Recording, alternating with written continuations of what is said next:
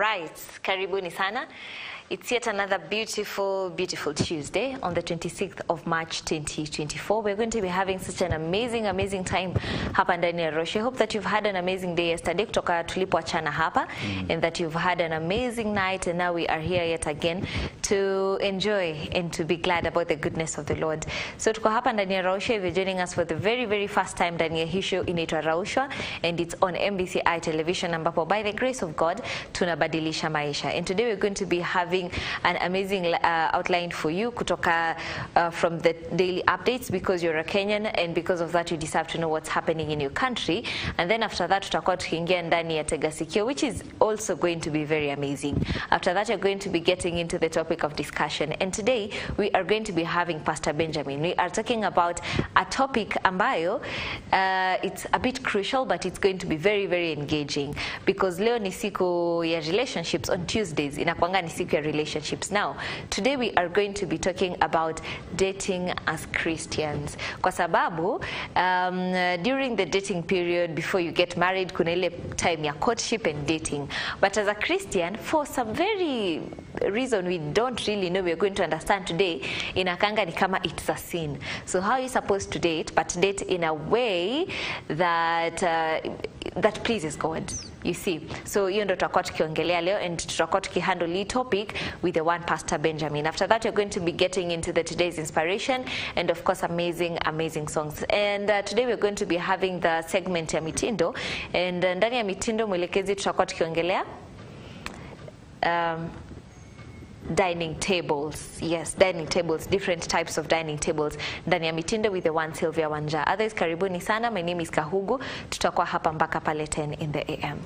There you go. Na kama vile ambavyo mwenzangu amekueleza ni kwamba kipindi cha leo kitakuwa ni kizuri kabisa. Kamete is my very good name. You're a Kenyan, and because of that we deserve to know what is happening in your country. Kwa hiyo tunaingia moja kwa moja ili niweze kukujuza baadhi ya taarifa ambazo zimegonga vichwa vya habari, mbili kutoka hapa nchini Kenya na moja ya kimataifa, na kufuatilia kupitia MBCI Radio.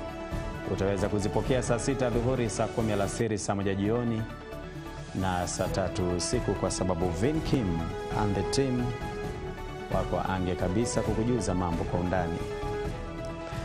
Serikali imefunga vilabu 18,650 vya kuuza vileo katika vita vinavyoendelea dhidi ya pombe haramu na dawa za kulevya. Kati idadi hiyo, baa 6,500 zilikuwa na leseni halali, lakini ilibainika baa hizo zilikuwa zikikiuka sheria zinazodhibiti pombe. Vilabu vingine 12,150 vilivyofungwa vilikuwa havina leseni. Viwanda 14 vinavyotengeneza pombe ya makali kwa kutofuata sheria za nchi pia vimefungwa, kwa mujibu wa waziri wa mambo ya ndani Profesa Kithure Kindiki. Akizungumza katika ziara yake katika gereza kuu la Kisii hapo jana, waziri Kindiki alisema kwamba wakati huu serikali imethamiria kutokomeza tishio hilo kabisa, kutumia sheria kwa udhabiti. Waziri huyo aliongeza kuwa vinywaji vyenye sumu na dawa zinginezo vinaangamiza watu wengi zaidi humu nchini. Profesa Kindiki amewataka Wakenya na haswa vijana kujihusisha na shughuli zingine za uzalishaji mali badala ya kupoteza maisha yao kwa matumizi ya dawa za kulevya. Alisema kwamba kisingizio cha ukosefu wa ajira hakiwezi kutumika kuidhinisha aina ya tabia ambayo imekuwa ikishuhudiwa miongoni mwa vijana mijini na kule vijijini. Na kwenye habari nyingine ni kwamba Winfrida Mokaya ameweza kuchukua wadhifa kama msajili mkuu wa idara ya mahakama hapo jana, kufuatia kuapishwa kwake katika hafla iliyoongozwa na Jaji Mkuu Martha Koome. Jaji Mkuu Martha Koome alimteua Mokaya kuhudumu kwa muhula wa miaka 5 mnamo Machi 19 mwaka huu, siku moja baada ya tume ya huduma za mahakama JSC kuwafanyia mahojiano wagombea 7 wa nafasi hiyo. Akizungumza wakati wa kuapishwa kwake, Mokaya alisema kwamba atajitolea kuendeleza juhudi za kutengewa bajeti ya kutosha kwa idara ya mahakama na kutatua swala suala la ufadhili mdogo unaoendelea. Aidha, aliahidi kusaidia majaji, maafisa wa mahakama na wafanyakazi wa mahakama, haswa mpango wa jaji mkuu wa mabadiliko ya kijamii kupitia upatikanaji wa haki. Katika hotuba yake katika hafla hiyo, Jaji Mkuu Koome aliahidi kumuunga mkono Mokaya ili kufikia lengo kuu la idara ya mahakama. Na katika habari za kimataifa, mpenzi mtazamaji, ni kwamba Baraza la Usalama la Umoja wa Mataifa limepitisha azimio la kutaka kusitisha mapigano mara moja huko Gaza baada ya Marekani kujiepusha kutumia kura ya turufu kubadili msimamo wake wa awali. Azimio hilo pia linataka kuachiliwa mara moja na bila masharti kwa mateka wote. Baraza hilo lilikuwa limekwama tangia vita vianze mwezi Oktoba na kushindwa mara kwa mara kukubaliana juu ya wito wa kusitisha mapigano.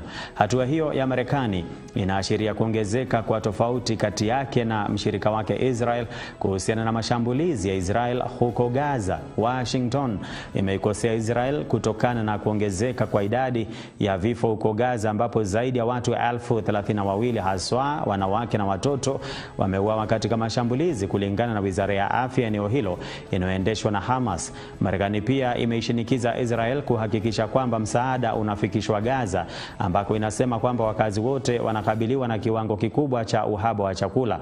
Umoja wa Mataifa umeshtumu Israel kwa kuzuia misaada, huku nayo Israel ikilaumu Umoja wa Mataifa ikishtumu kwa kushindwa kutekeleza usambazaji wa msaada huo. Ni baadhi ya taarifa ambazo zimegonga vichwa vya habari, and of course kama vile ambavyo nimekueleza ni kwamba ukifuatilia kupitia MBCI Radio, undani wa taarifa hizi utaweza kupokea kwa ndani zaidi. Na meantime tunaingia ndani katika sikio ndo kule nako pia tukaweze kujua mambo yako vipi.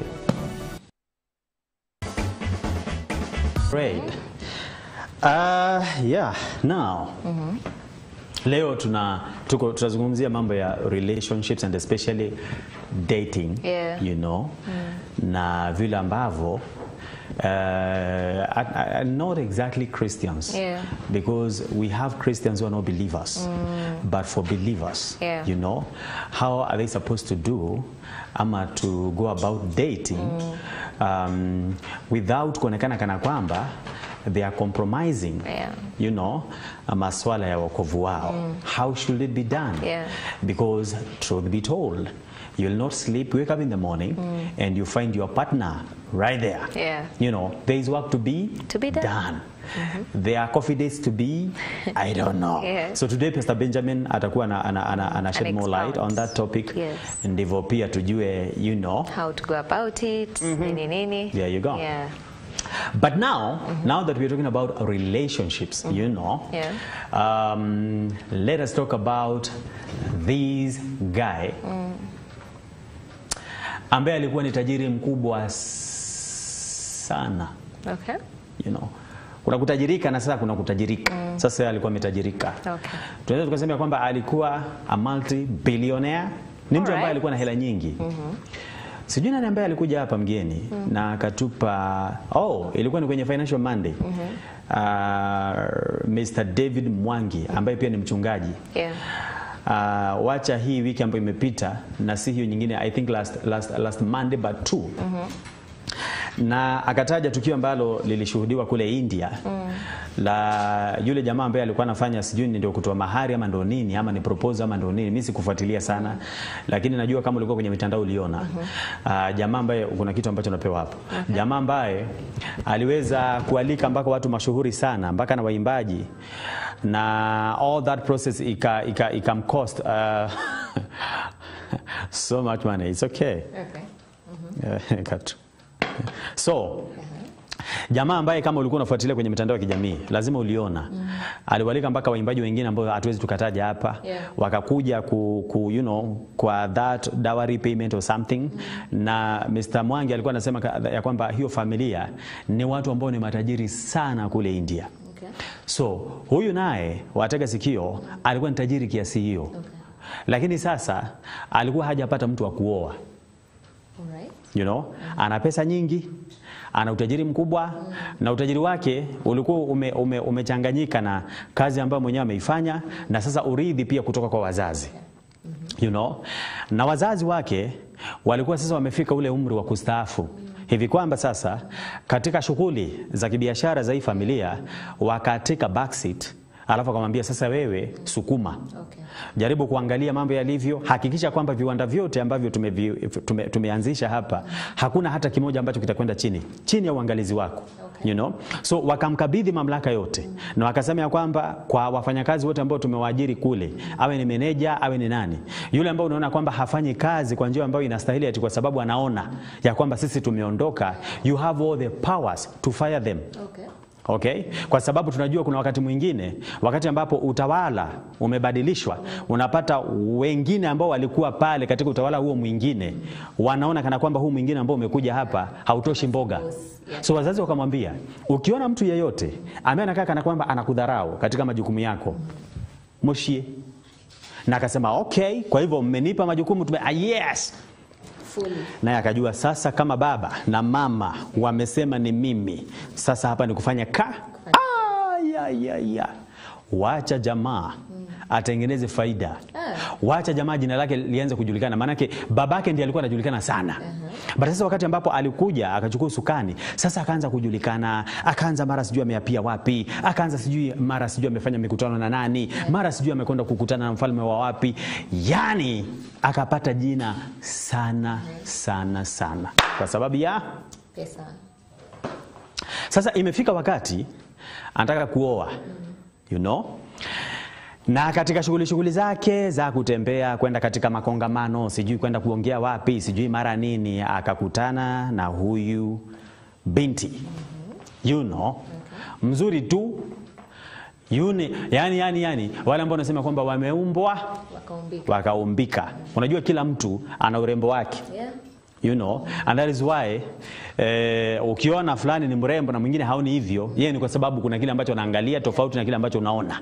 You know, so kila mtu kuna vile ambavyo mtu ameumbwa. Na machoni kwa Mungu sisi wote tuko equal.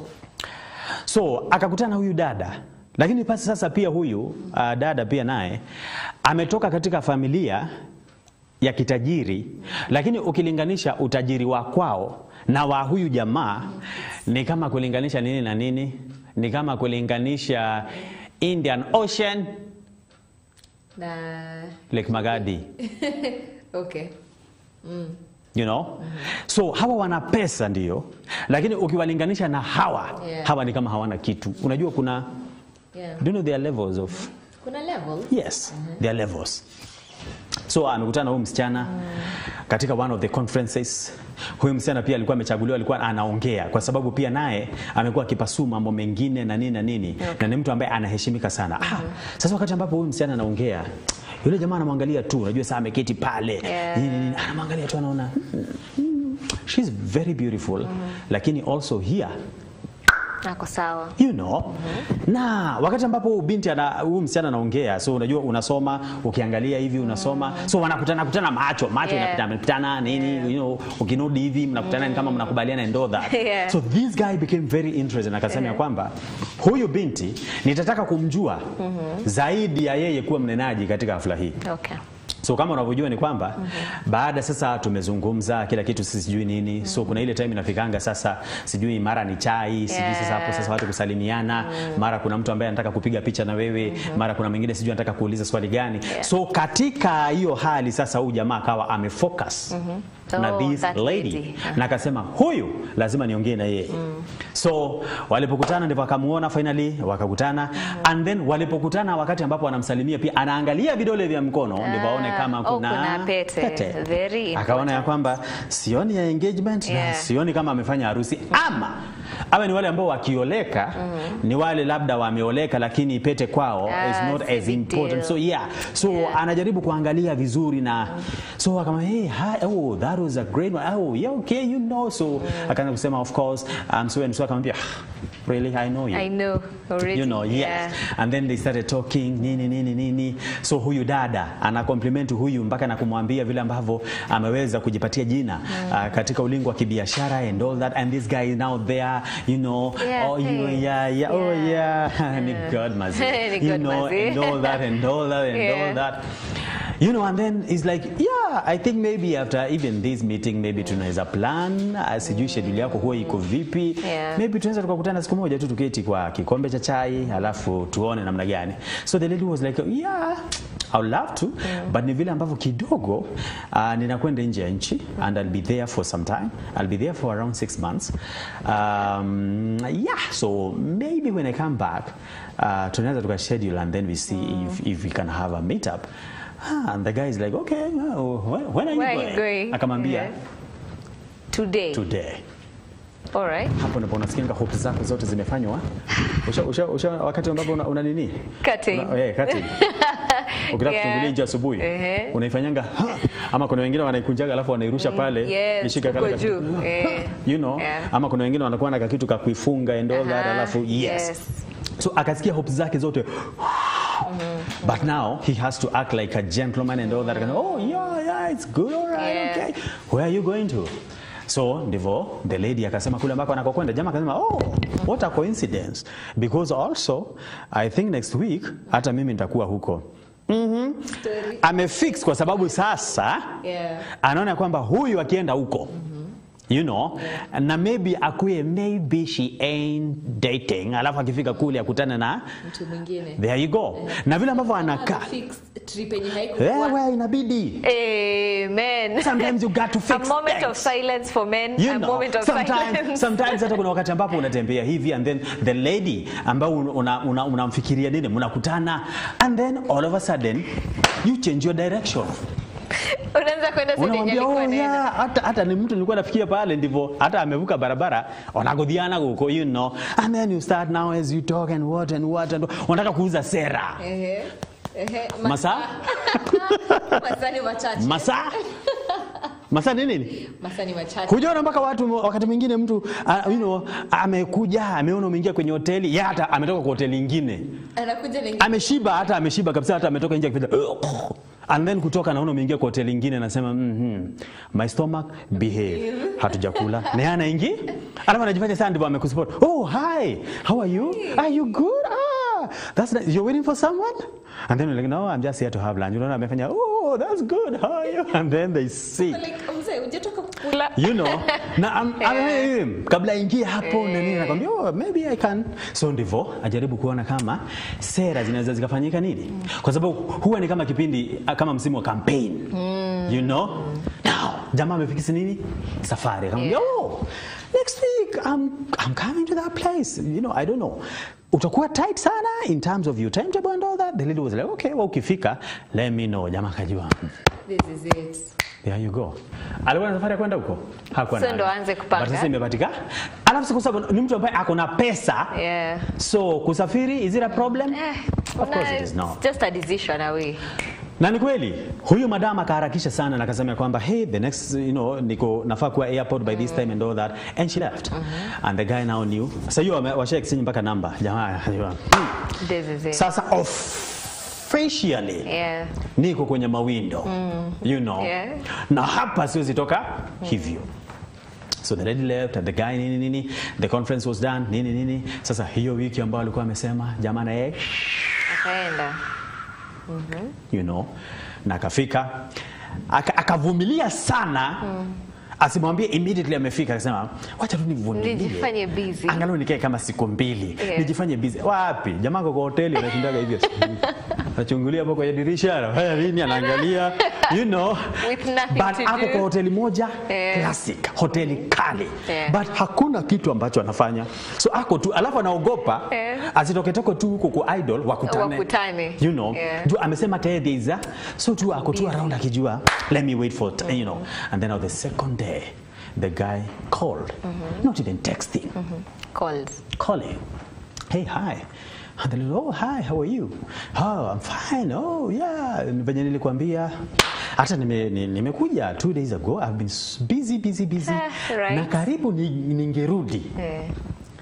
And then I remembered that, wow, we were supposed to meet. And the lady was like, oh, you're supposed to go back. Akasema karibu ninge. Ndivyo who dada aseme unaweza enda. So akasema karibu ni. But of course because we had agreed that so siwezi kukufanya madharau. And then it was like, okay, I'm a bit busy. Maybe tukutane kesho. This and this place, and then we talk, and then and the guy was like, okay, I'll see. Kwa sababu I'm supposed to attend. Nini. Usijibebe kima ndazi. Mandazi. Wanasema kwamba you also have a life. You're also very busy. Because you are prioritizing this meeting, you can just postpone some. Oh, really? And then after the call, the guy again idling, anaendelea kuzunguka huko akiangalia akitishaka vitu vyote ambavyo vinapatikana kule. So the day came and they met. Na jamaa alikuwa ashaamua ya kwamba nikienda nita make sure ya kwamba katika mazungumzo yetu nimerusha kitu tu cha kuoneshana ya kwamba so they met this beautiful hotel. So wakakutana, hawakutana kwenye huyu jamaa yuko, wala wakakutana wale chagua hoteli nyingi, so wakakutana and the lady is there and the guy is like, now this is the moment. I'll not like kuuliza leo, but katika mazungumzo yetu lazima nitaonyeshana nina so as they are talking, the guy anarusha to hints here and there nini, and of course now katika mazungumzo jamaa akajua she is not seeing anyone. Jamaa akajua, kwa hivyo hapa uwanja uko wazi. So akasema, oh yeah, these things, don't rush them, so unajua zile mapiara, hey, don't rush them, take your time, and hujafuzwa and all that, and nowadays, kwanza ukianza kusikia nowadays, these things, I don't know what, and the lady is there smiling and all that, and now the lady like, what about you? Quick fast. Single. Why? Oh, hakuna mtu ambaye anasemanga yeye ndiye shida. Nowadays, and all this. And then it's like, oh, okay, anyway. Okay, it was nice meeting you and all that, nani. And then after that, wakaachana na wakasema kwamba tukikutana kule, ni sawa, but at least umekuwa mabishi. So after that, wakaanza kuchat-chattingi nini, hey, how are you and all that, and then now jamaa siku moja akasema Kariki, see the worst she can do nikusema no. Kwani ana pembe? Wapi? Hapana, ana jela? Hapana. Kwa hiyo si nishoiuliza wengine wakanikataa. Hata wewe kama unanikataa nitaenda nikisonga. So jamaa after some time ndo wakamu nini, and the lady was like, oh yeah, because also dem pia anajua huyu jamaa pia.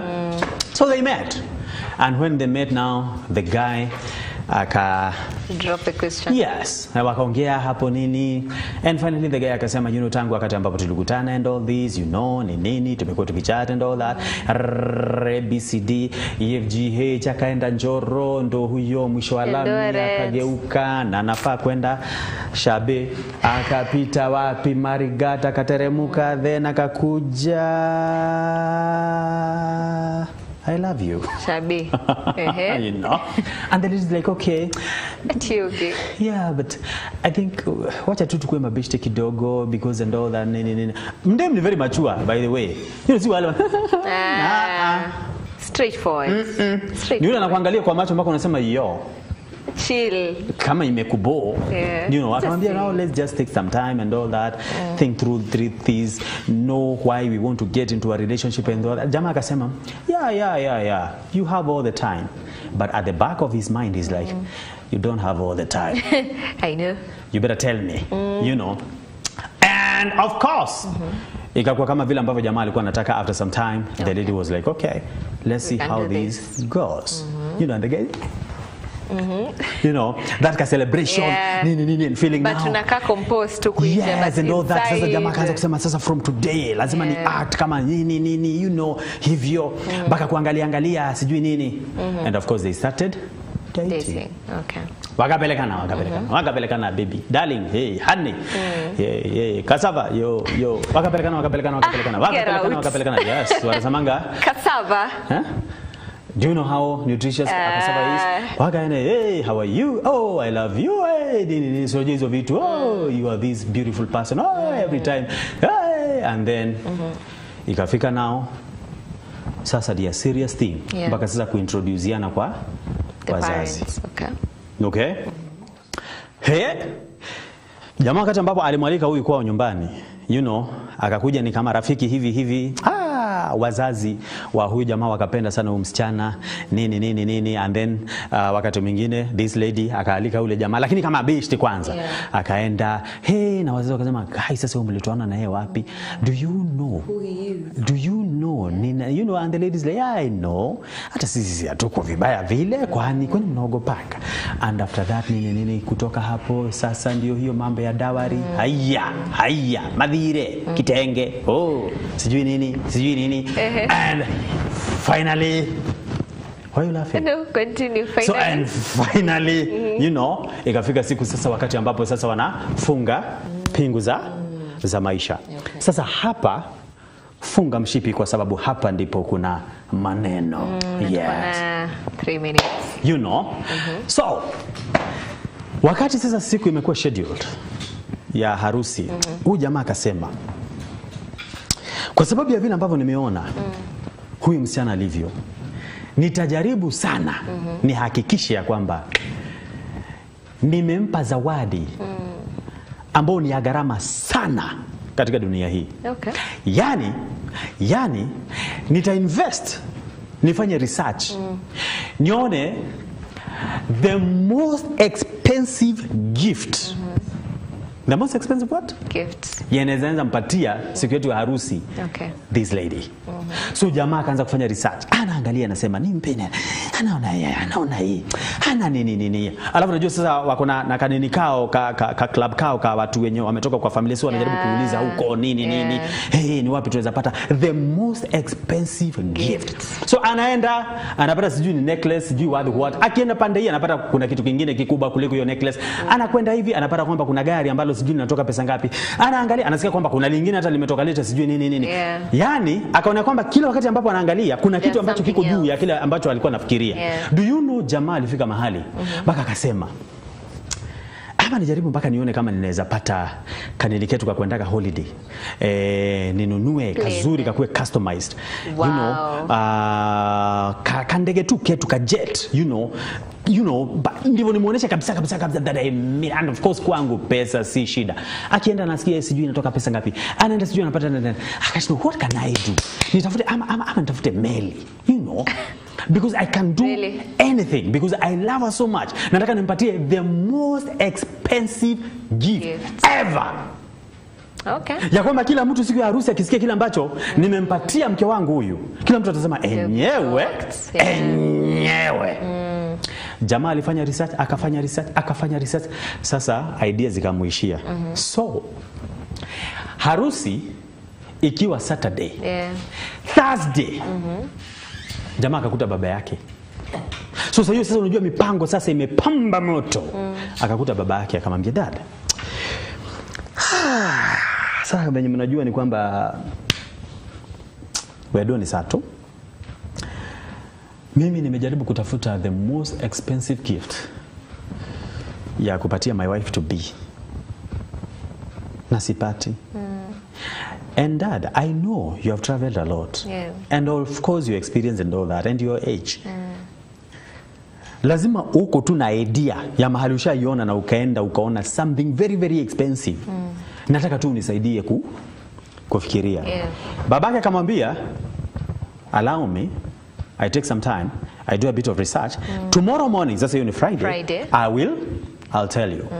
So the following day, Friday morning, the son goes to the father. Akamwambia nimekuja ndivyo tujaribu kuharakisha vitu kwa sababu ya babake akamwambia, okay, umeangalia nini na nini? Jamaa akaanza kusema, niliangalia necklace, nikaangalia jet, nikaangalia mpaka jet. Akamwambia, unajua sana naangalia hii unapata kuna nyingine ambayo iko juu ya hiyo, mara sijui nini. Okay, akamwambia now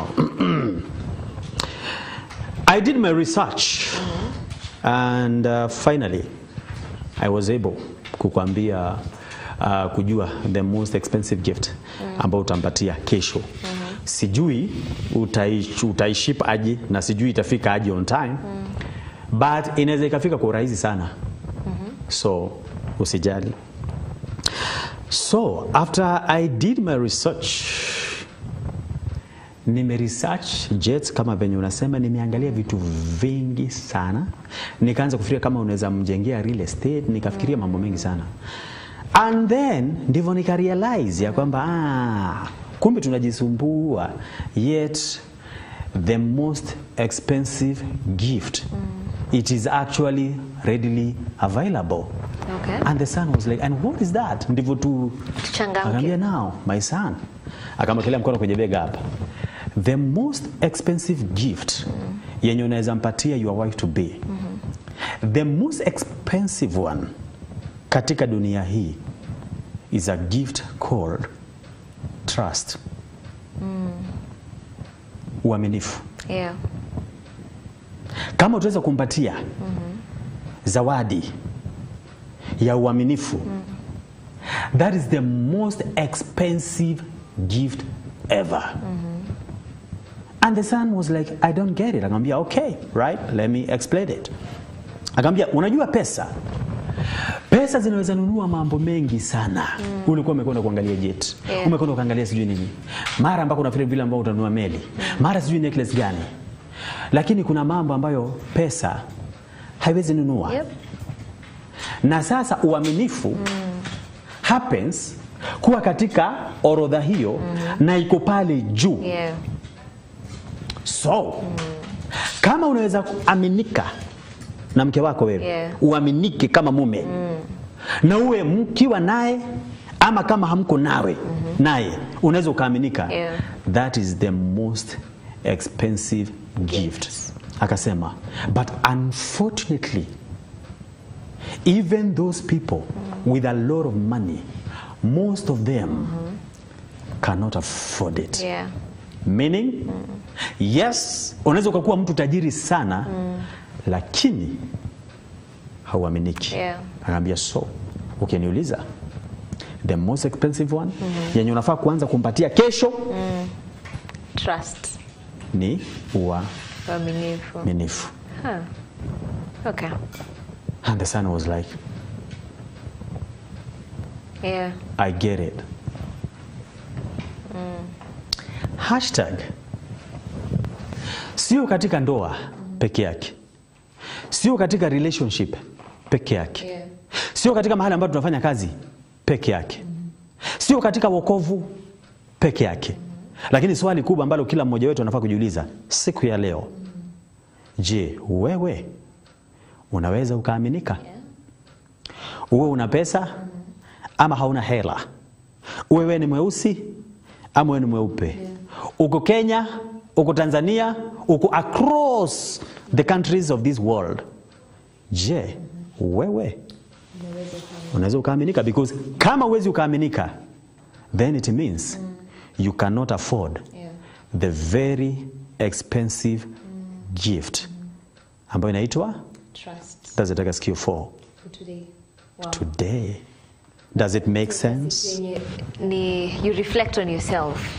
So sit with yourself, think about this. Wewe unaweza ukaaminika? Are you trustworthy to your friends, to your partner, to your parents, generally? Wewe ni mtu, even God. Can God trust you? Tutumie feedback yako katika nambari zetu 0721 105 105 on the WhatsApp number 23814 kwenye SMS line, which is absolutely free. We're also live on Facebook on MBCI TV and live on YouTube on MBCI TV official YouTube page. Usiende mbali, we'll be coming right back. For now tunapata mitindo, and today we are talking about dining tables. Tunaletewa another one, Sylvia Wanja, and then as we come back, we'll be coming back with our guest of the day. Yani today's conversation, you don't want to miss it. Kwa hivyo usiende mbali, we'll be coming right back.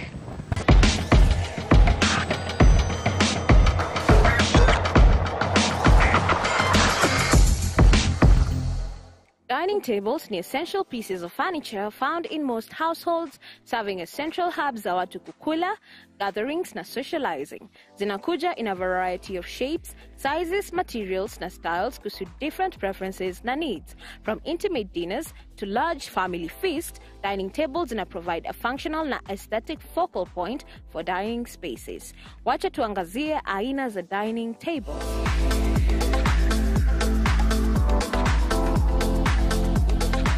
kwanza ni concrete dining tables. Concrete dining tables offer a unique blend of durability, style na versatility, making them increasingly popular choices for modern interior design. Concrete ni a sustainable material choice for dining tables na inahitaji minimal energy for manufacturing. Whether you're drawn to their sleek, industrial aesthetic, or their practicality na longevity, a concrete dining table inaweza serve as a striking centerpiece for your dining room for years to come.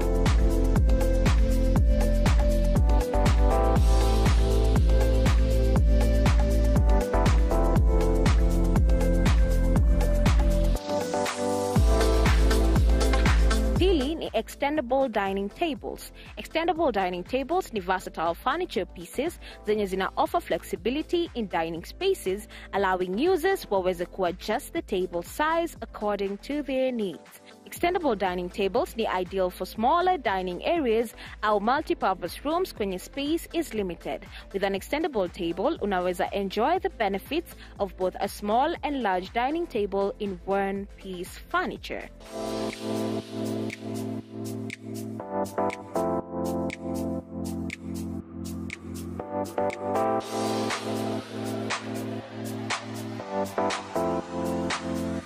Tatu ni oval dining tables. Oval dining tables offer a classic na elegant alternative to traditional rectangular or square tables, bringing a sense of sophistication na versatility to dining spaces.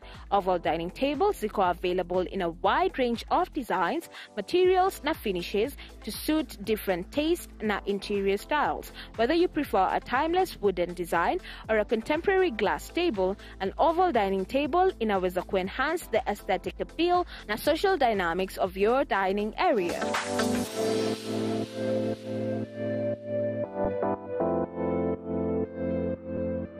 Rectangular dining tables. Rectangular dining tables ziko miongoni mwa the most common na versatile options for dining spaces, offering a classic design that accommodates various sitting arrangements na decor styles. Rectangular dining tables offer a perfect balance of style, functionality na practicality, making them a popular choice for a wide range of dining spaces. A rectangular dining table inaweza serve as a versatile na inviting centerpiece for your dining room or kitchen area.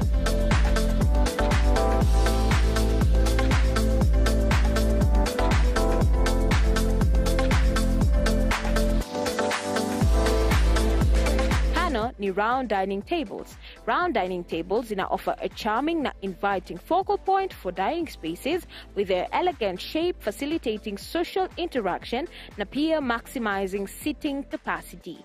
Round dining tables accommodate flexible sitting arrangements, with diners seated equidistant from the table center. Despite their elegant appearance, round dining tables ni highly functional pieces of furniture.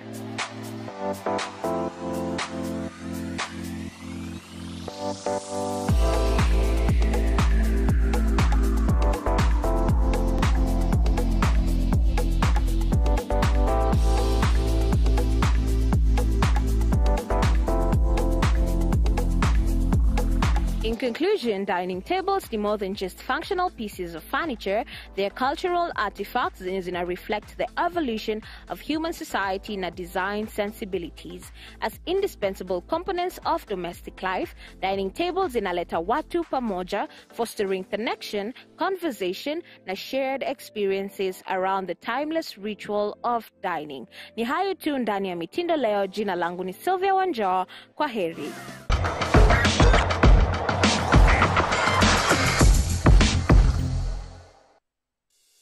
Are you ready to unlock the secrets behind successful career choices? Join us for an eye-opening journey as we delve deep into the minds of professionals from various career fields. So what is your take on employment? I think that employment has been misdefined. Don't miss the insights and the knowledge that will equip you for your success. Meet the HR every Friday from 8:30 p.m. with Sylvia Wanjaa. And remember, there is no luck in career, but it's an opportunity meets preparation.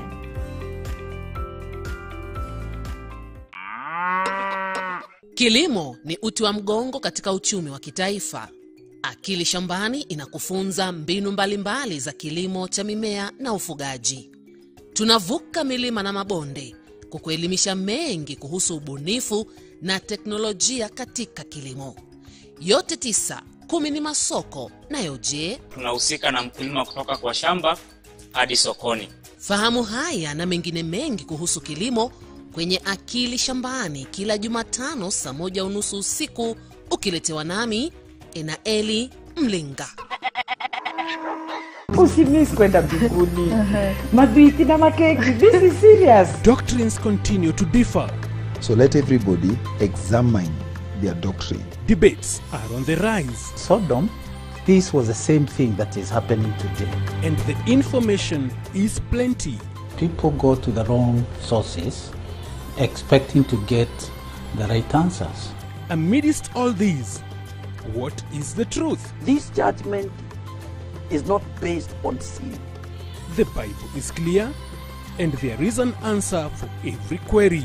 Ask the Ministers of God show every Saturday, 8:30 p.m.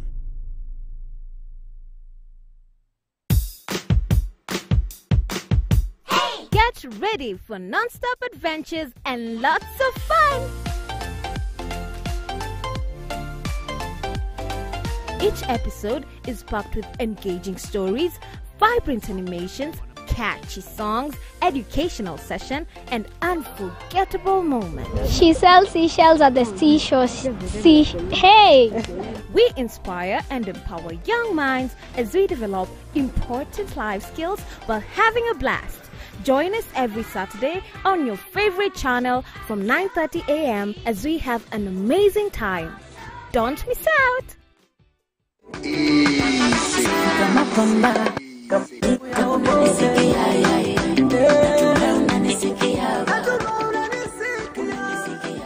This is MBCI TV, MBCI Radio, kitu ambacho kinabadilisha maisha by the grace of God. Amen. And the show on air is SNS and is saved and sound. That was my ultimate plan. Yeah, Jesse had decide bado atatuambia next week. Swimming is very random. When was the last time uliguza maji? Maji mingi kuliko karai. Yesterday. Brother, this is the place where you connect with me, yeah? Let me share something that you and JC have in common. As in, that is now that one. Now that one. So responsibilities will change whereby sasa wewe una chip in kwa Christmas, as in you have to be part of that budget. Natoa gapi? Tunafaa kula nyama ya toshana sijui na hii ngumi. Okay.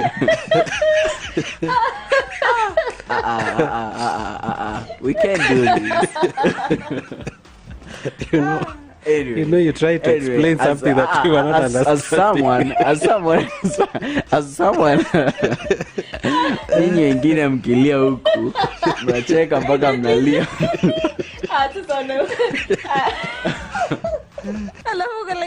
I'm not doing that.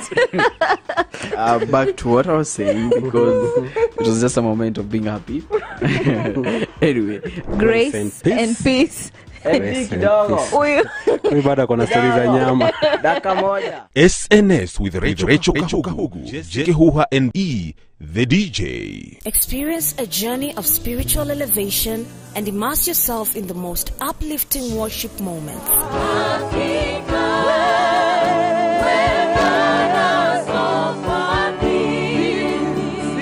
Watch the best of worship culmination every Saturday from 3 p.m. to 5:30 p.m.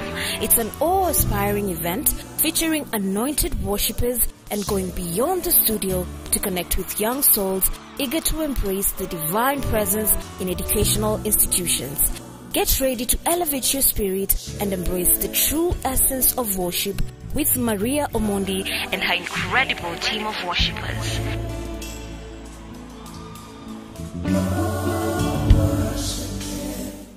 The Virtuous Woman Show brings to you authentic stories from all women of all walks of life. You start going to the bar to watch football. Yes. And you started just as going to watch football. No, I was intentional. Why do you want to kill these babies? And I'm looking at him and I'm asking, what babies? Through their experiences, we are able to enlighten and encourage each other. He strangled me, pushed me to the ground, and the first thing he asked for was my M-Pesa PIN. He proposed, and that's when I said, people will come to understanding and knowledge that this one she's not just a religious woman. Yeah.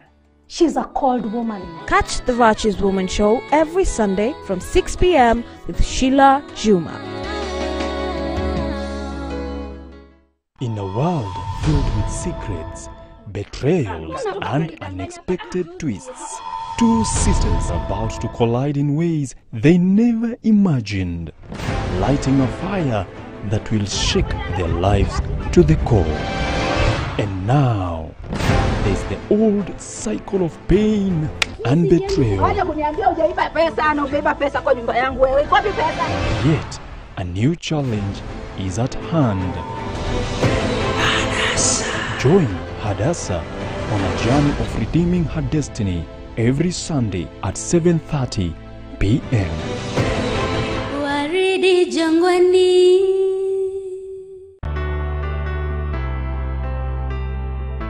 Marriage is not a mark of completeness, nor is singlehood a mark of incompleteness. Most people look forward to married life, but when is the right time to start a relationship? The two shall become one, isn't it? A man should not do this, a woman should not do this, I would say, unless it is a function. These others can be negotiated. Marriages are meant for us to enjoy and not endure one another. For better, for worse. That is what we call an affirmative covenant. Are we showing fidelity? Don't miss the Marriage Classroom to learn more about relationships and marriage. Relations in a relationship that is not yet in, joined together, you are not in marriage, is a no. It will never be right now, it will never be right tomorrow. It will never be okay, even in the future. Every Sunday, only on MBCI TV. For startups and magnates, the best way of marketing is by word of mouth.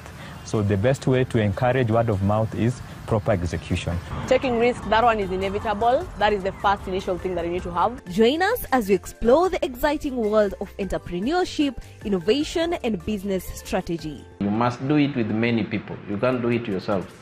So you need to assemble a team that will deliver your vision and take the company to the next level.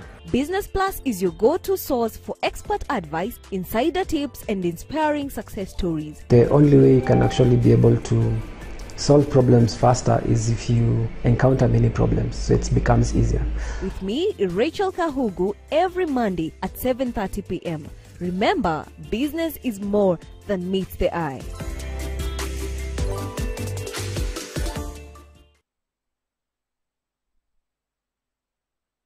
Yeah. Right, we are back. Kabisa, na mambo yako sawa kabisa mpenzi mtazamaji. Na tega sikio ya leo imekuwa ni ya kujiuliza swali hilo. Wewe unaweza ukaaminika? Na je, hata wakati ambapo unaaminika na wanadamu, Mungu anaweza kukuamini pia? Yep.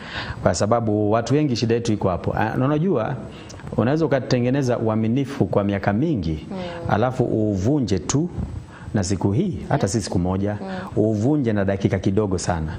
Na upate kwamba umeharibu kila kitu ambacho umejenga kwa miaka mirefu, katika uhusiano, katika urafiki, katika maeneo yako ya kazi, and even how you relate with people. Inakuchukua tu kufanya tu kitu very inakaa ni kama hai make sense, na that trust ikue tu imevunjika, and that's it. Na regaining the same inaweza ikakuchukua muda mrefu sana, and sometimes maybe inaweza kosa kufanyika. Kwa hiyo ni vizuri kila mtu ajiulize, are you able to afford this very expensive gift?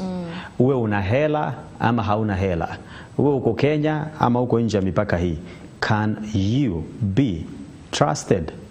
That's the question that kila mtu anajiuliza leo. Hii hata si ya kuuliza wale wengine, ni kamiti ajiulize kama anaweza akaaminika. Rachel vile vile, wewe vile vile.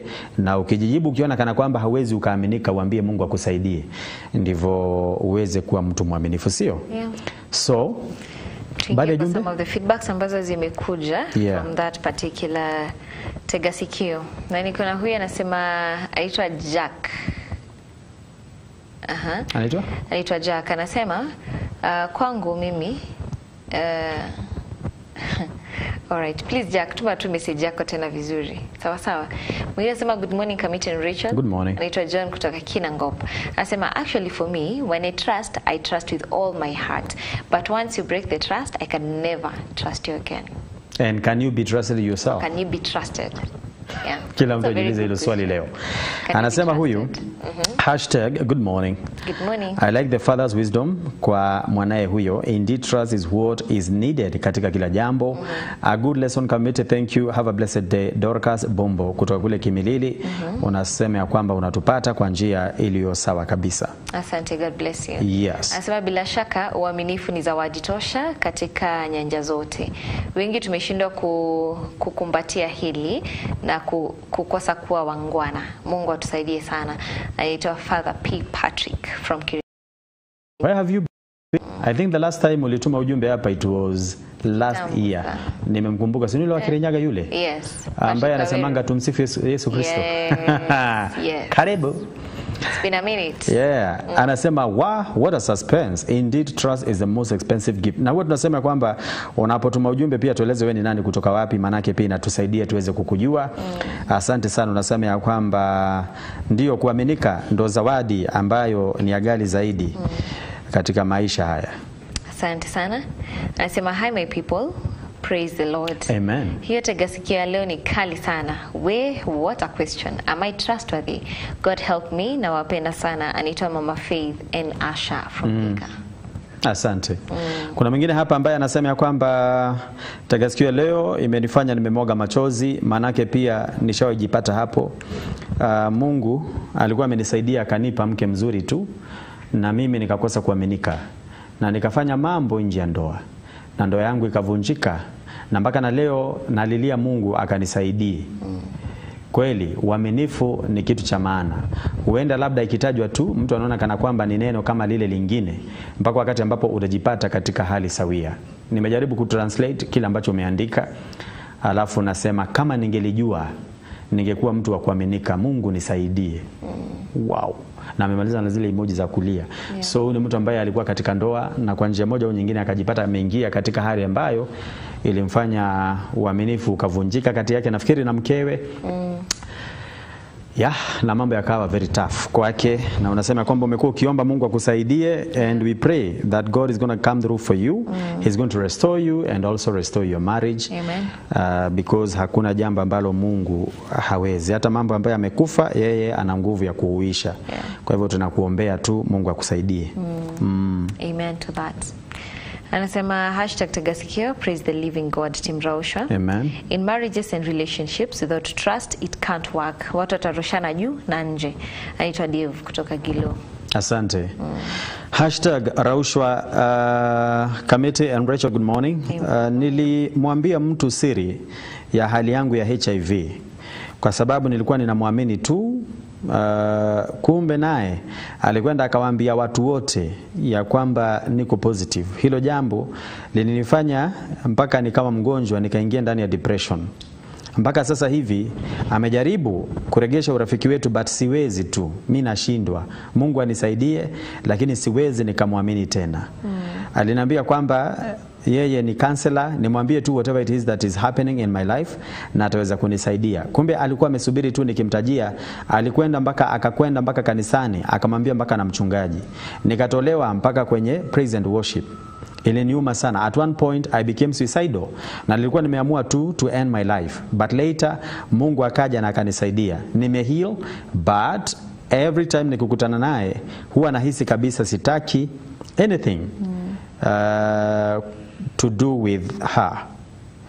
Yes, trust is the most expensive gift that most people can't afford, yet it is readily available. Kindly don't mention my name, I won't.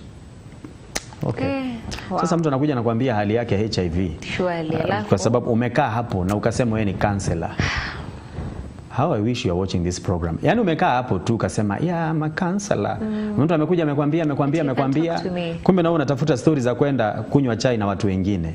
Why do you do that? Haya basi chukulia kama wewe ndo wewe umeambia mtu jambo kama hilo alafu anakwenda kukuanika huko. Alafu sasa unajua shida ni hauisemi kwa njia ya kumsaidia, ni kumwanika. Ni you know, huyo hata mkimuona. Unasema in a negative way. Who told you ya kwamba kuwa na HIV is a death sentence? Kwani haven't we seen people, hata wengine wamekuja ndani ya kipindi hiki, unapata mtu anasema aligundua ya kwamba alipata HIV sijui lini na amekuwa na most of those people, hata wengine si eti kwa sababu walikwenda wakajihusisha na mapenzi kiholela kule nje. Wengine they were in accidents. Wengine walikuwa na handle. Me I know of someone ambaye alikuwa na handle mzazi ambaye alikuwa katika hali hiyo. So katika kuhandle, unajua unapenda mzazi sana. You know, mahali damu zikaguzana na akawa pia naye amepata. Kwa hiyo kama unajua wezi amenika, wacha kwenda ukiuliza watu wakwambie mambo yao wewe. That is bad. It's wrong. That is really bad. That is really bad. Si ndio? Just to be tusoma mwisho ndivyo tuingie kwa topic of discussion. Yeah. Anasema hello. Tuned in from Nairobi West listening. Anasema a few can afford to offer this gift of trust. Yeah. Anaitwa Hiro Mwenda. Very few. Bwana Yesu asifiwe. Good morning Raushwa. Ni vizuri kuaminika maana it gives health to life. Nafikiri ndivyo unavyosema. Na pia mtu kuwa na furaha. Unasema AC kutoka kule the home of champions Eldoret. Asante sana, Mungu akubariki. Asante. Yes. Wow. Asanteni for the feedbacks, and I'm just thinking how trust is very, very expensive. But as you said, unaweza ukaibreak in a very, very short while. Like in some minutes, we shall break trust ya mtu. Yet, umekuwa build for the longest time. Yeah. So let's be very careful with how we handle people, and let's be very careful on vile tunaongea huko nje, because utasema tu hivi kitu moja na ndio ita break trust ya mtu yote. So let's be very, very careful. Na it's also going with the topic of discussion yenye tunaongea leo, because today being a Tuesday na kwanga ni siku ya relationships, and today we are talking about dating, or rather courtship, which is one and the same thing. And it's very, very broad. But even as a Christian, even as a believer, hautamka siku moja ukute God amekuandikia hapo kwa mlango, your wife is called blah blah blah, you will meet on this day at this place, so keep time and make sure uende huko your day. Lazima you have some things you need to do. The dates you have to go to. As a man, you have to approach and blah blah blah blah blah. So that is what we are talking about today. And today we are having Pastor Benjamin. Karibu sana. Yes, we're very glad to have you today. Na tunangoja sana kusikia hii topic. Tunangoja sana kusikia hii topic, and also for you to answer all the questions that you'll be having from us and also from the viewers. But for the people who are seeing you for the very first time, kwa hii show and probably kwa this particular television, please introduce yourself using this camera, and then you can start. Yes, good morning and praise Jesus to all our viewers. My name is Pastor Benjamin Dirango. I fellowship here at Kingdom Seekers Fellowship Church.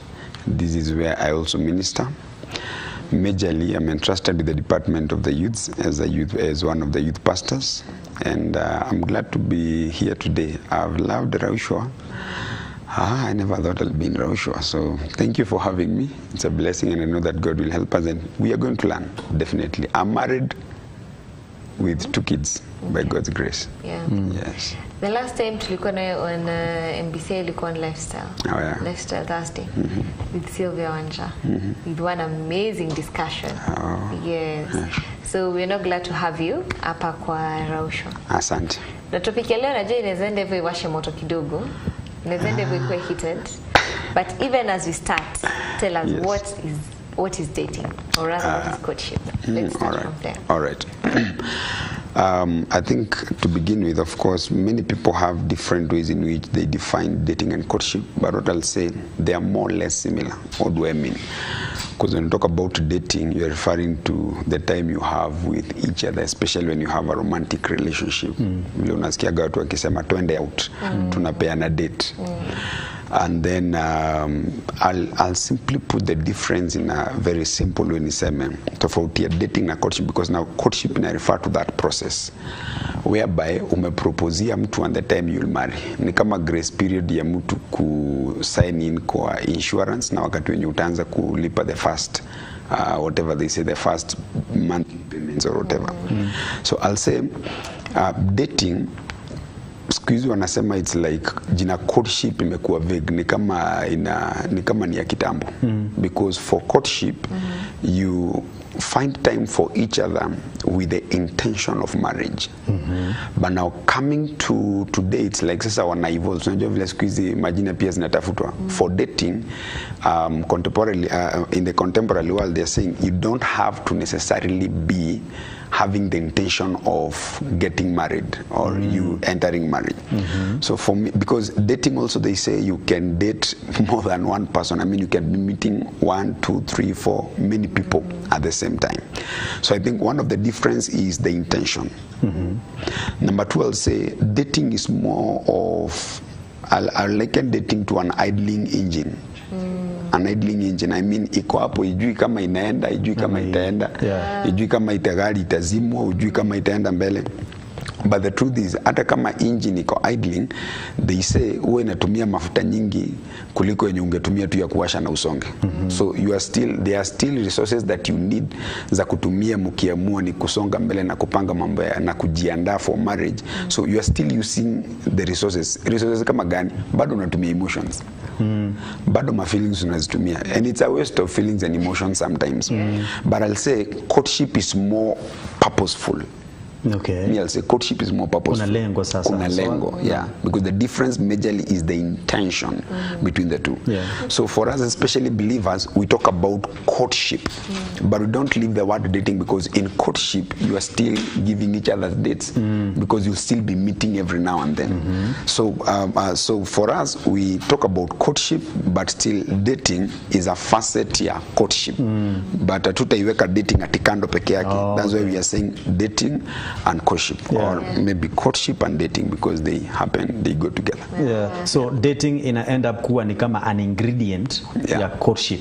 Thank you. But it should not be left ikiwa peke yake. Vile sahi wanasema tukutanage tu ya mimi. Tunataka kuona tuone kama ita work. Yes, and you know still there is a hook. Dating, utasema ni dating kama kuna a romantic attraction. It's for people who are romantically attracted to each other, even in dating. That's why you're giving someone a date. So ukiacha peke yake, you are doing wrong. Lakini sasa, as you said, it is an ingredient, not should be. It is an ingredient kwa courtship in this process. Because you have to be giving each other dates. You have to meet. And is it a must? Okay. Is it a must that if I have spotted a lady and I want to know more about this particular individual, and I'm even inviting her for now coffee somewhere in a hotel, is it a must bora tu juu nimemspot ya kwamba sasa lazima nimeenda hapo na mawazo ya kwamba nataka kumuoa, ama kwanza ni kumjua ndivyo nione kama ni mtu ambaye anaweza oleka? Sure. I think you know, we are social beings, and one of the things ambazo watu wamefail kujua ni kuwa there are times we think we're in a relationship, but we're in a situationship. There's a situation that is bringing us together. You can be in a situationship. I mean, there is a situation that is bringing you together. That's what is connecting you. Because when you talk about a relationship, simply put, a relationship that is to say there is something common between the two of you. You have entered in a ship. So a ship is a unit of courage. Kuna mahali mnaenda. That's why there are different types of ships in this matter. There are different types of relationships. Kuna partnership. You've come together. What do you have in mind? What do you have in common? You want to do business together. So that's where you're headed. There is friendship. Mko tu hapo labda kuna chenye mmeamua kufanya kusaidiana. Marriage is a kind of a relationship ambao now it's in a whole different level. And this is kuna hizi za courtship is also part ya relationship yenye sasa mmekuja pamoja. What do you have in common? Marriage. Tumepanga kuishi pamoja. Now where people go wrong, it's because it's easier to many people are more inclined to choosing a friend, but I think if only people take this na waiendelee, naweza nikasema I wish people learn to be friendly before they choose friends, because there's a difference between being friendly and having a friend. Now when we are working together, we are relating. By the way, even when you are working together, there's a relationship. Yes, it is. There's a relationship. She's my colleague. Definitely, that's a relationship. And you see, it's possible, kama mwanadamu nikisikia if there's a lady tunawaka na yeye, but then she talks nicely. Yeah, but hata naona vile kuna vile anafanya job hapa na mwanaume, especially if you've not married or even a lady, tunakuwaga on the lookout. Watu wanakuwaga searching. Hii searching ifanyikagi ati ni kanisa peke yake. It is everywhere, wherever you are. It is wherever you are. So chances are higher begin to be attracted to this person because you will even find that you share things. Now that's where soul ties comes in. Soul tie hazikujagi tu kwa sexual intercourse peke yake. Because soul tie, it means you have a soul, I have a soul. So let's ask, what is in my soul? The mind, the will, the emotions. Right? So if I'm telling you what I'm thinking about and I'm sharing so passionately because you are a friend, I'm sharing with you a part of my soul. If I share with you my emotions, because when I tell you about what I'm thinking about, I'm also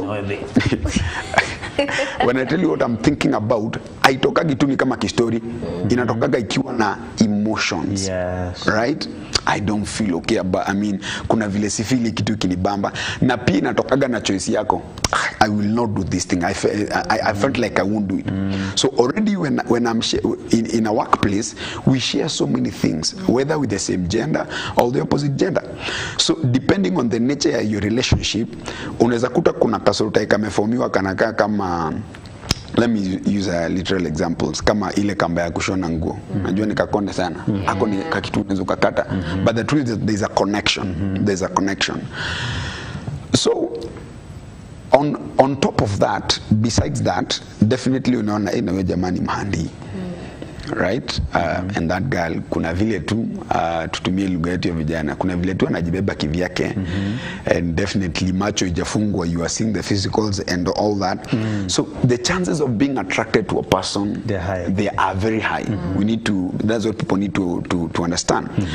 But the fact that I'm being attracted to you, it is not an immediate signal. Mimi sio group of schools. That depends. So it is not an immediate sign, it's not an immediate signal that she's the one or he's the one. Oh, yeah. Actually, if you stay next to a lady you're working with them and you're never attracted, I think takuuliza swali. Yeah. Ni kama unapita mahali nyama choma inachomwa na unajua vile wanatoboaga na wanaweka chumvi na moto, unasikia kamoshi kana kufuata tu. Usipofili hiyo harufu, number one, unahitaji hiyo mapua iende katengenezwe na daktari. So the only point is, mimi ndio naamuaga kama nitanunua hiyo nyama ama hapana. The choice is on me. The choice is mine. But being attracted, that's nature, that's biology. By the way, I'm a pastor. Thank you. But even before I married, there are times I will find myself at a praise and worship, unaona anaimba sema, could she be? Is the Lord speaking? Anaweza pia isa. Unauliza Mungu maswali. You're still because you're on the lookout. And you see, niweka tu hivi. Somebody said that finding a spouse is like finding a shoe. Because both the shoes must be paired. Lazima zifanane. Lazima zitoshane. So kama wewe unafikiria you are the right one na uende uambiwe pale, hata ukienda madukani na wamepata tu kiatu moja, hizo ndio imekufurahisha, they have to look for the other one. They have to. Uwezi enda na kiatu moja ama useme sichukue iko karibu kufanana. Uvae. You can't. Sio kweli? So somehow unakutaga ukitafuta mtu mwenye ni kama wewe. Ingawaje kuna watu wakuwa girili, kuna msewa bangi anatafutaga wachache. Hiyo ni abnormal. Hiyo ni abnormal. But sasa nikaa kutafuta hiyo kiatu. Sasa hii kiatu unakuta tukitafuta unaitafuta kwa manguo mpaka unashindwa nani alipeleka huko. So hii kiatu inatafutwa kila mahali. So that I'm being attracted to a person, that just tells me niko normal. Niko normal. Kama a human being. I'm a human being. Yeah. And by the way, it's normal. Now, the next thing should be this. Learn to respond to things, not to react. Learn to respond to things, not to react. We have a generation ya popcorn na spaghetti na Indomil, whereby it is quick. Mdo hiyo kitu quick. Unataka directly, man of God. Unajua hizi story hata tukizipiga zitukue, kuna mahali tutakane kama hatuna chills. Because when people go wrong in this, the pain hata pain haina chills. Inakukamata tu vile inakaa. So where we may appear even rough, it's for good. Kubali. Mtu akubali. Na so people are after quick fixes. Unakuta jamaa ameona manze kuna vile nimevutiwa even in church. It's happening. Unakuta immediately pap unaenda. So, kuna brother aliangalia madam akasifu, afu ni kama madam alikuwa amesahau peta nyumbani. Wacha asifu. Hii jamaa huku hivi ni kama sifa ziliingia na sauti na sura na kila kitu na figa ikaingia kwa moyo. Sasa akiwa hapa akangojea wamalize, akatafuta the lady. By the way, big up to that person, because at least hiyo confidence usilose confidence hata kama ulilose hiyo side nyingine. So akaenda akamwambia, you know, I've loved the way blah blah blah you're doing with Ansedia Namba, and I've loved you. Like akamwambia, and I like the way the lady did. Unajua wasiku hizi nayo ni get behind me Satan, hapana. Tabia tuache. Unajua hata mtu kukuja ukwambia hivyo, by the way appreciate. Kuna watu wanakuja kwa ofisi wanasema, pastor niangalie. Niko sawa. Nini sina? Wanatafuta nini? Pastor hata hai. Wananipita huwa. So it's something to appreciate. Even as a guy, if a lady is like, I appreciate. Thank God, wewe upigana roho ya rejection. On a light note. So the guy went. The lady, unajua alimwambia, oh thank you, I appreciate, but that one there is my husband. That one there is my kid, but thank you. I appreciate for expressing yourself, and I pray that God will continue guiding you, and it's well with you, brother. And she left. So do you see the quick fix? Because I'm attracted. So mimi naweza nikasema hivi, when you're attracted to someone, take time. Take time. Wacha na ma quick fixes. Because love is not an opinion. By the way, the scriptures say in Philippians 1:9 that love should be based on depth of insight and knowledge. Depth of insight and knowledge. Na mimi wacha nisome sieleze. Soma. Unajua tunaelezaga hizi vitu ziko wapi kwa Biblia? Hapa we got a lot of time to really dissect on this issue. Look at Philippians chapter number 1 and verse number 9. Nitasoma na message version. Na kuna Biblia tofauti ni inaitagwa kuparaphrase for us to help further. So nitasoma vile inasema Philippians 1:9. This is my prayer, that your love will flourish, and that you will not only love much but well. Hii generation ya kupigana na mapenzi kama mburukenge, you know, thereafter you have to nikupige, nikubondeshe, nikuspoil. But the scripture say love well, not just love much. It says learn to love appropriately. Learn to love appropriately. Love appropriately. And it's something that can be learned. It's something that can be learned. Wana psychology wanaita conditioning. A type of learning through practice and experiment. You can teach yourself to learn appropriately. Learning appropriately is doing the appropriate things. Otherwise kuna relationships zinakaa kama misappropriated funds kwa kampuni. I mean, you're doing things that are not authorized. Things that you're not authorized to do with your feelings. So it says now relationship yenyu iko na corruption. Thank you. It is corrupt. Mmesema mtakuwa rough. Ndio sasa kama mnakula fans. You know. Na unajua hata hosi ya ubembelezagu, the only thing wanafanya kukatuka spirit, lakini shindano utadungwa. You see that for the good. Now this is where it hits.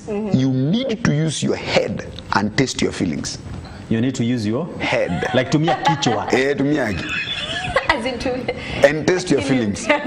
Because feelings can be manipulated. Feelings can be manipulated. 100%. Yes. In fact, even in church, unless you're Holy Ghost filled and you know you are fully filled with the Holy Ghost, don't trust your feelings. It's only this lady that had the flow of blood. Not known ali trust feelings yake. And she felt the flow has stopped. She felt. But sisi wengine kwanza mambo ya love, don't trust your feelings. Now, which head are you using? Ni head iko na soap opera kwa kichwa. Because if you use a testing tool, testing kit yenye iko na corona na unapima corona, si utapata corona. Hata kama but the problem is the testing tool you're using. Now, that's the problem with us today. We are not able to test our feelings. People are not able to test because the testing tool you unatumia ni knowledge. What you know. What you know. What do you know? What you know is what you are using to test whether your feelings are genuine. Utajua kama ni now. So why are you testing? So that your love will be sincere and intelligent. So there is a love that is not sincere, it is not intelligent. Aina kisomo. Not sentimental gush. You know, sentimental gush is when you act out of excessive emotion quickly. One day niliuliza wanafunzi wengine wa form 4. By the way, mnajua gaje, I was a teacher. Unajua gaje mtu ukipenda mtu nilisikia now it's like niki feeling like kinakuja. Now those guys were real. Yeah. Those guys were real. Yeah. Yani ukiona mtu alafu unasikia ni kama hai. Kuna vile ni kama tumbo imeshikana na moyo, ni kama vile unasikia kwa tumbo ndio unafaa kusikia kwa moyo. Dengunyere. That is the word. Yes. That is the word. So you see, if you don't use your head to test your feelings, you'll end up in a sincere kind of love. You'll end up in an intelligent one, which is a sentimental gush. But the Bible says you should live a lover's life that is circumspect and exemplary, a life Jesus will be proud of. A love that is circumspect. Maybe that's where I'll close on this point. It is so clear. Circumspect. Circumspect means considering all facts. Sasa kama wewe una consider tu nimefeel kama nimevutiwa tu, that is only one factor. Na mimi mtanizamea because mimi this is what I tell young people, tuache kupendana ki high school. Okay. Because key form one. And by the way, that is why the Bible says love never fails. Why are you realizing many relationships are failing today? Marriages are failing. It's because pale kwa courtship na dating, juu kunaingia watu wenye wajielewi hata wajui courtship na wajui dating ni nini. Wanaingia tu kisaik na rende. But this is the point. The Bible says when I was a child, I spoke like a child, I understood like a child, and I thought like a child. But now I'm a man. Now, what does it mean? What the evidence of your transition is the way you talk about something. Kama nataka nijue umetransit hapa socially, the way you relate with people, nataka nijue vile ulikuwa unaongea kuhusu issue ukiwa high school, vile ulikuwa unaifikiri ukiwa high school, vile ulikuwa unaiunderstand ukiwa high school.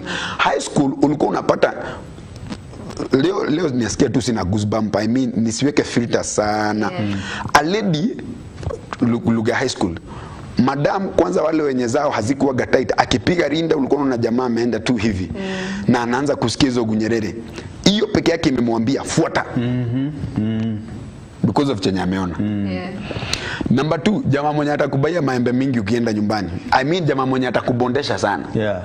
Ama maendeleo pale center. Kuna bigari ya maendeleo tulikuwa tunabai. Maendeleo. So the guy that bondeshes you more, like huyo ndio yeye. So high school ilikuwa who will love you much, you don't care anything. So you realize the same understanding we had before, we have not changed. The same way we used to think about love in high school, the same way. The same perception. The same perception, nothing has changed. So you realize the Bible says, how much darkness do you have? If at all the light in you is darkness. In other words, how wrong you are, how wrong are you? If at all even what you think is right is still wrong. That's what's happening with that generation. So unakuta in high school ilikuwa mwenye atakupenda sana. Ukipata jamaa kona simu, huyo ndio si ndio hii saa hii mwenye ako na gari ndio unaendea peke yake. Si ndio hii saa hii jamaa mwenye atakubondesha kubaia kila kitu. So you realize chenye tumefanya tumeupgrade tu chenye wase wa high school hawakuwa wanaweza kufanya, sasa hawa wengine wanafanya. But the thinking is the same. The same. That's why it's failing. Ndio unasikia tunaongea tu kuhusu dating. Enda huyo. And that is why today the love yenye iko mimi naweza nikaita fish love. The fish love. And we are ending up we are falling into monkeys instead of men. I'm sorry. Okay. Now fish love is like this. Do you love fish? A lot. Me. Let me come to you. You love fish. Sana. Now you are Juma pale White House. You're my neighbor. Now the same place. You love fish. But you're the same person mwenye unaenda na neti na umeiwekea hook na umeiwekea kakitu tu kanyama kakuidanganyilia ndo uihuku itoe penye inafaa kuwa. Because if you loved it, you have left it there. It thrives because fish thrives in water. So nizionange ninafurahia. Yes. Why do you love it? Let's see. Because it's not fish you love, it's what it has. because mwisho unaiachaga na mifupa na unatupa. But look at it, and this is why many people are suffering. Now, and I like this. Now, I read this by Ivlad. Now he says, you are the same person that will hook it, uitoe. So you still have fish, wewe ndo utaigora, because scales ndio beauty ya fish. Ndio wewe kugora. You still have, I love fish. Hata uwekage kwa maji moto, mafuta moto. You still love fish. You still have fish. Sasa enda ukule. Unatoa nyama, what you like, mifupa kando. Now look at it as a skeleton. Today we have many ladies and gentlemen tukiangalia wanakaa skeleton. I mean stressed, depressed because of relationships. Why? They didn't take time. There's a general rule. Because they were loved. They don't even know what love is. Because it has been defined by nowadays soap opera kwanza zimetudefine what love is. Lakini unajua hiyo ni 1 2 3 action play in real life. Now, what's the problem with the monkeys? Monkey ni ile yenye inatafuta tu the tree yenye inaweza jishikilia. Ikikuwa wiki inaruka kwa ingine. Oh yeah. You know, people na kama tungeni ukweli, even our generation today, because umeniona vile mimi na mpoa wangu, si tunaita mpoa na permanent na mtaitodini na kila kitu. Simply because you saw me with them, and most of the guys chenye kinawasumbua ni sexual drive. Lakini msikilizaji, niangalie tuongee ukweli. Hata ukisema ya kwamba badala niombake maji kwa barabara, wacha niweke tank kwa nyumba. Ndio nisikuwe na kunywa maji kwa barabara. The point ni, unless you develop self control ya kwamba sitakuwa na kunywa maji kwa barabara ndo ni kunywa ya nyumbani, haujasaidia. So some are taking husband wife nyumbani ni kama kuweka tanki ya sex. Now we are not ashamed of talking about sex, because when we shy off from talking about these things, the world is talking about them. And in a very manipulated way. Kuna kitabu Apostle Manike anaitwa Sin as Cancer, anasema we should not shy off from speaking about these things. So ni kama tunaweka tanki ya sex kwa nyumba ndio ituzuilie huku kano kano. Lakini uliza hata wanaume wenye wameoa. Si ndio mimi hapa, I'll be vulnerable enough kusema kuna wakati napita kwa bara na nimeoa. Lovely, lovable, loving lady. Hallelujah. Lakini kuna wakati napita tu kwa barabara, afu nasikia kisauti na huko nyuma. Na mmepitana na madam, wewe hata uko tu hapa hivi unafikiria tu bingu bingu because anataka nikiomba kwa barabara. Unasikia na nigethaka. Nigethaka. I'm saying how it came. Na uko shughuli zako. Mimi niko shughuli zangu. Ni kama vile una scrolling tu kwa internet alafu tu ad tunaanza kukuja. Sasa shetani ameleta ka thought ad. Unajua kuna vile unafikiria vizuri alafu kuna kuja mafikiri mengine kama ad za shetani. Commercial break ya mapepo. Ndio hiyo sasa. Sasa that is to say I was supposed to start looking nigga kaku. That is when they turn. So if I turn, already I'm hooked. If I turn, that's what unaga wakitani hivyo. Unasema negedaka. So na ukiona negedaka, what will you see? Her behinds.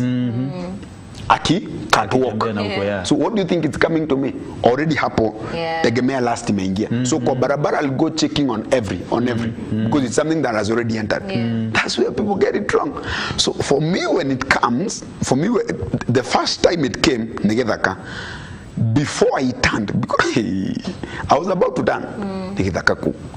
Now you are doing that innocently. Something came, no way. I began telling myself, oh my, the most beautiful is in my house. And actually, nikaanza kuleta picha yake kwa sura sasa mpaka naanza kusema yes, unaona.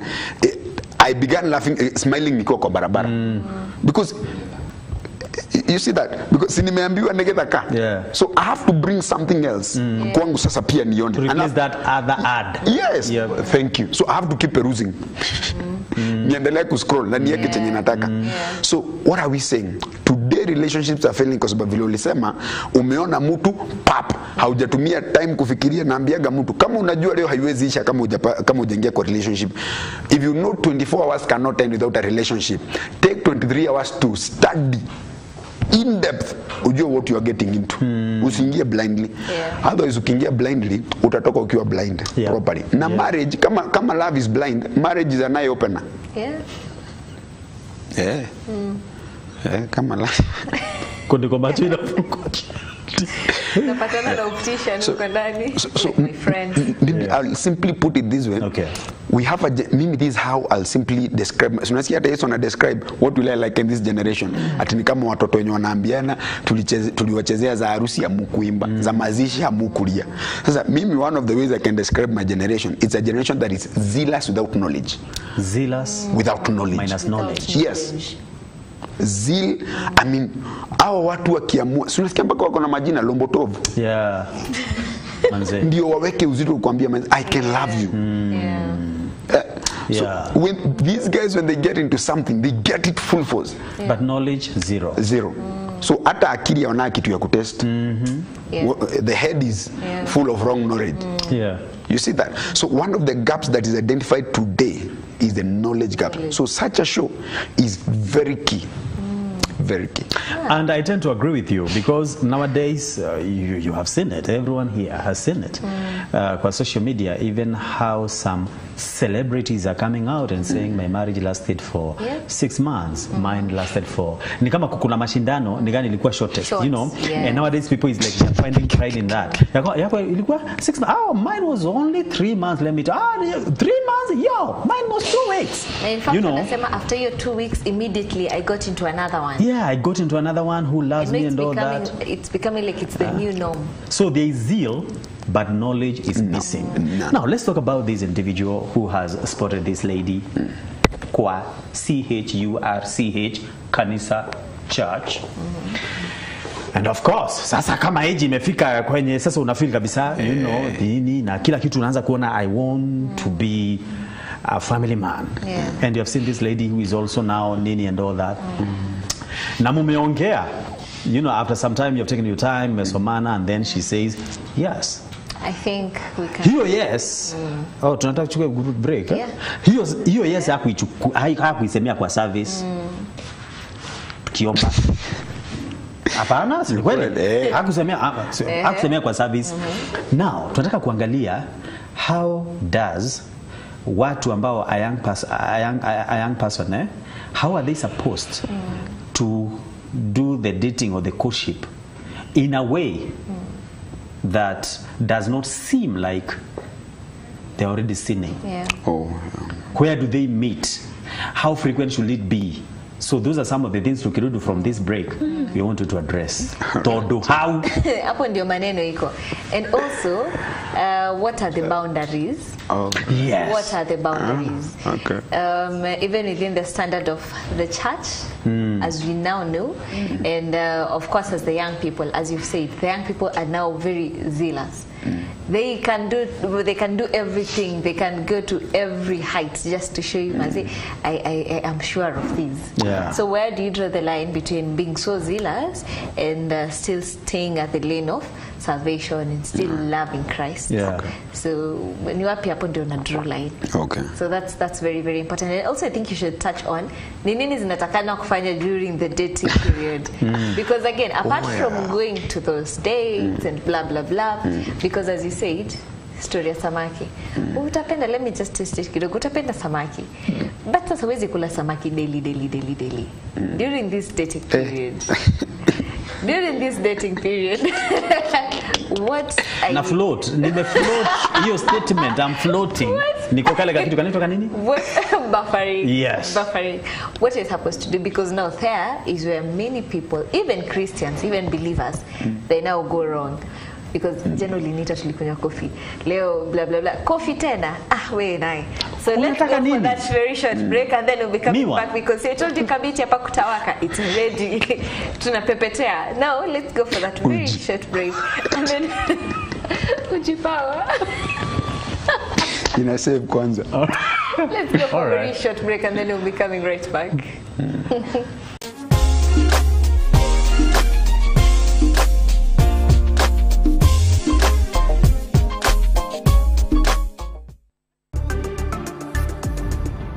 MBCI Television, transforming lives.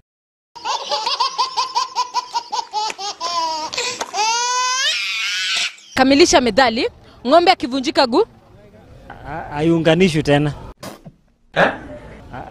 Haiunganishwi tena. Nipatie spelling ya neno adjournment. H-A... Well, what did I hear? H-A-R-D-C-H-M-E-N. Nani alimeza samaki na alikuwa anaenda wapi? Neno.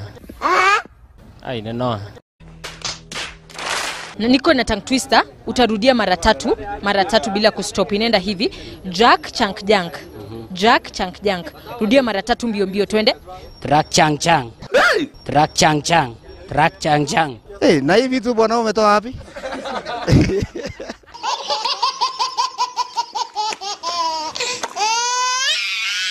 Next on.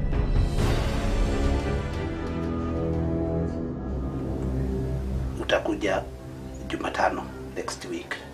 Ndio tuongee hiyo maneno ya education yako vile utaenda shule nyingine. Sawa sawa? Tutakutana, nitakuambia pale tutakutana. Rose,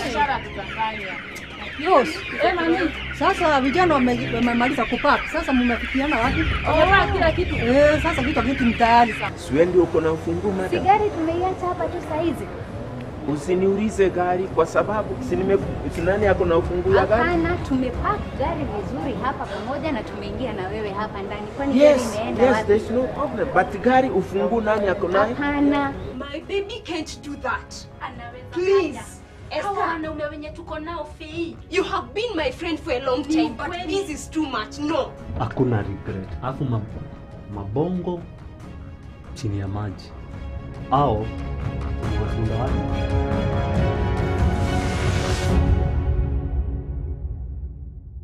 Buda, unaonaje hii moti? Buda iko fiti mbaya. Lakini si ulisema huwezi nunua dinga before ujenge. Sasa utaipack wapi? Nitaipack huku tu. Beni shandoa plot, naanza kujenga. Wa? Buda, hebu nichanue. Welcome to the Delight Nakuru, brought to you by Username Investments. Perfect for your dream home investment for holiday home, going only for 799,000 shillings for 1/8 of an acre. There's borehole water, estate gate, graded access roads, electricity and proximity to modern high-end schools, hospitals and other social amenities. SMS Nakuru to 20321 or call 0725 000 222.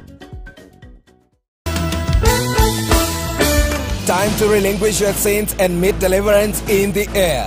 When you enter into a new month, as Bishop George Gishana of Deliverance Church Eldoret, you must program that month through prayer. Is back on your screens. Lift up your hands and worship the Lord as loud as you can. Starting Tuesday at 9:30 p.m. Be faithful. And repeats of the sermons every Friday at 6 p.m. Stay connected. Starting Tuesday at 9:30 p.m. only on MBCI TV. Transforming lives. Twaliinua jina lililo na nguvu sana. Twaliinua jina la Yesu. Twaliinua jina lililo na nguvu sana. Twaliinua jina la Yesu. Twaliinua jina lililo na nguvu sana. Twaliinua jina. To get the song Jina La Yesu by Rosemary Njage featuring Bose Mohando, dial *811*285# now. *811*285# now.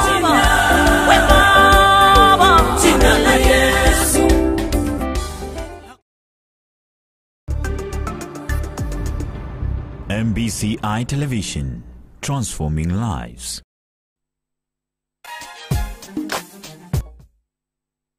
We are back after that very short break, and now we are here for this conversation to Kapana Pastor Benjamin, and we are talking about courtship. That tumeambiwa dating inatakana kwa it is an ingredient ya courtship, and now that is what we are talking about today. Tulikuwa tumeenda break as we were talking about what are the do's and the don'ts, what are some of the things zenye unatakana kufanya ukiwa the dating session, and also Kamiti akuuliza about this lady and this guy ambao wamepatana pale kanisani, and after that they've gone for a date, blah blah blah, and the lady amekubali. So after that, what happens? Yeah. Why does it, my question is actually this, and I'm going to ask it the way it is. Why does it that some born-again Christians, once probably they find you seated in a hotel having lunch, they already have that perception like, I don't know, after mkitoka hapo sijui mnaenda wapi. Why do we have such people? And I think these are the people that are scaring away young people ambao wako kwa kanisani, even to really meet in, you know, kwa public places, because mtu anakuangalia na bwana asifiwe yenye anakuambia ni ya, I know what you're doing. Like, what can we do in a hotel seated down as we are having lunch? Is it wrong? Is it a sin? Wow, that's a good one. Na Kamete, nikubalie ni hook mali ulisema even the rich guys ni kama wanashindana nani amekaa long. Unikubali, I just highlight something and say there, maturity, financial maturity or maturity in one thing is not an indication that you have matured in all other areas. Yeah. Because there is financial maturity, there is academic. Actually, talk about it even in terms of transition, financially, socially, spiritually, and academically. So the fact that napata first class in campus, sio kusema ndapata first class in marriage. Yeah. Vile nashikanisha vitabu sio kumaanisha nitashikanisha vishu za marriage hivyo. Huko ni grade unatafuta. Huku it's a whole different thing. That niko na bidii ya kutafuta do, sio ati niko na bidii ya kujenga boma. After all hao ndo unakutaga mzee kinaumana juu ako na pesa anatafuta mwingine juu anajua atawezana. You see that? So the fact that I can legida go shakataya dukashida bu actually is not a fake tongue. I'm speaking in tongues. You know, when it is in you can speak in it in the midst of a conversation. So the fact that I burst in tongues and I'm very spiritual doesn't mean that my marriage will be heaven on earth. Doesn't mean that I've matured socially. And the fact that I know how to relate with people doesn't mean now I'm fine financially, even niko hapana. And that's when tutaingia hapo baadaye tuambia that is where courtship inakuaga hapo, msaidiane vitu kama hizo. Sasa tukuje kwa huyu Mafarisayo bado wako. The Pharisees are there. But I think this one is something that should be taught both to the parents and these young ones that are now dating. I think it's something that should be captured by all. And you know, Raushwa is followed by all. And allow me to say this. Number one, we need to know what our responsibility is, even as parents. We need to know how far we can go. How far we can go. We are...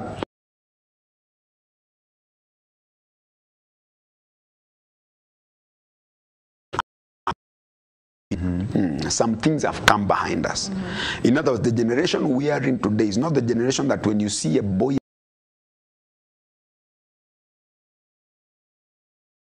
marry or get married. Men, a man and a woman. Let me say, when you see two young people together, sisi kuzenyu vile mlikuwa mnawadanganya na siku wadanganya, it helped them that unaweza ukashika mimba just by physical contact. You see that? Yes. So it was a knowledge, sijui kama bado ndio ilikuwa dark period. Enzi za giza in terms of knowledge. You see? Now, hawakuwa na hoteli za siku hizi. Hawakuwa na hoteli za siku hizi. Hata mauwezo nyonaona tu barabara vitu hatukuwa. Na ile knowledge yenyewe iko haikuwa. TV za mzazi ndo tunatumia kuwatch soap opera.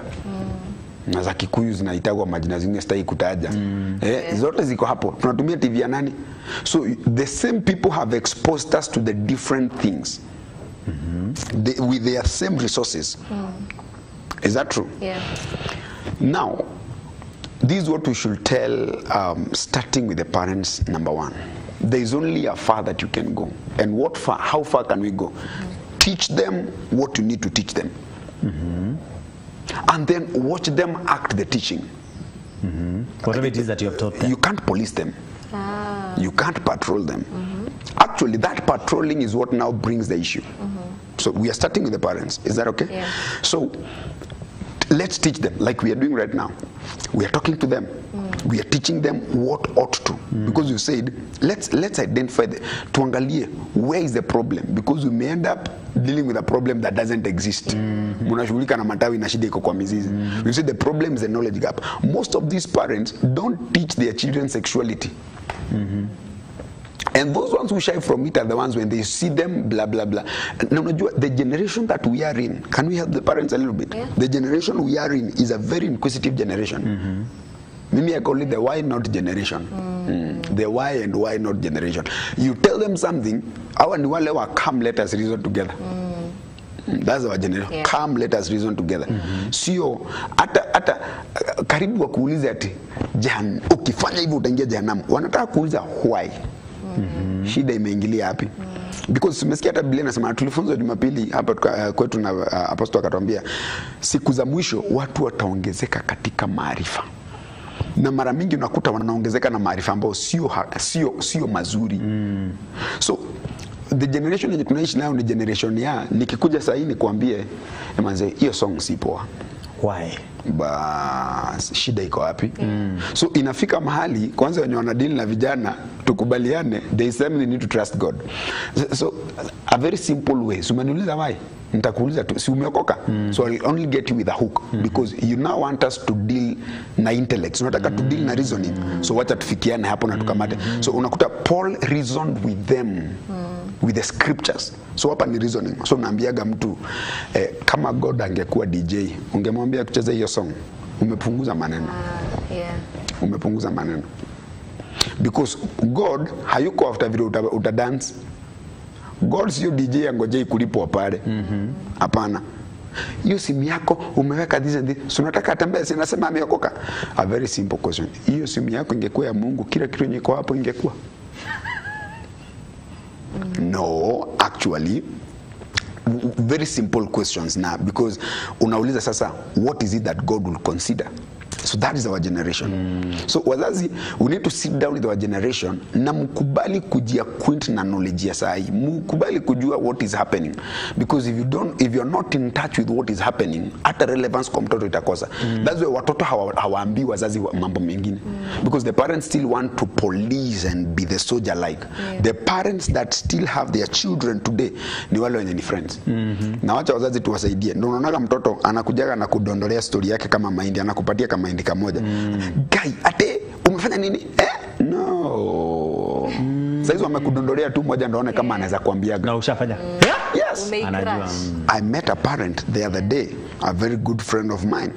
She's so friendly with the kids. Even the girl, the guys, watoto wake wako campus.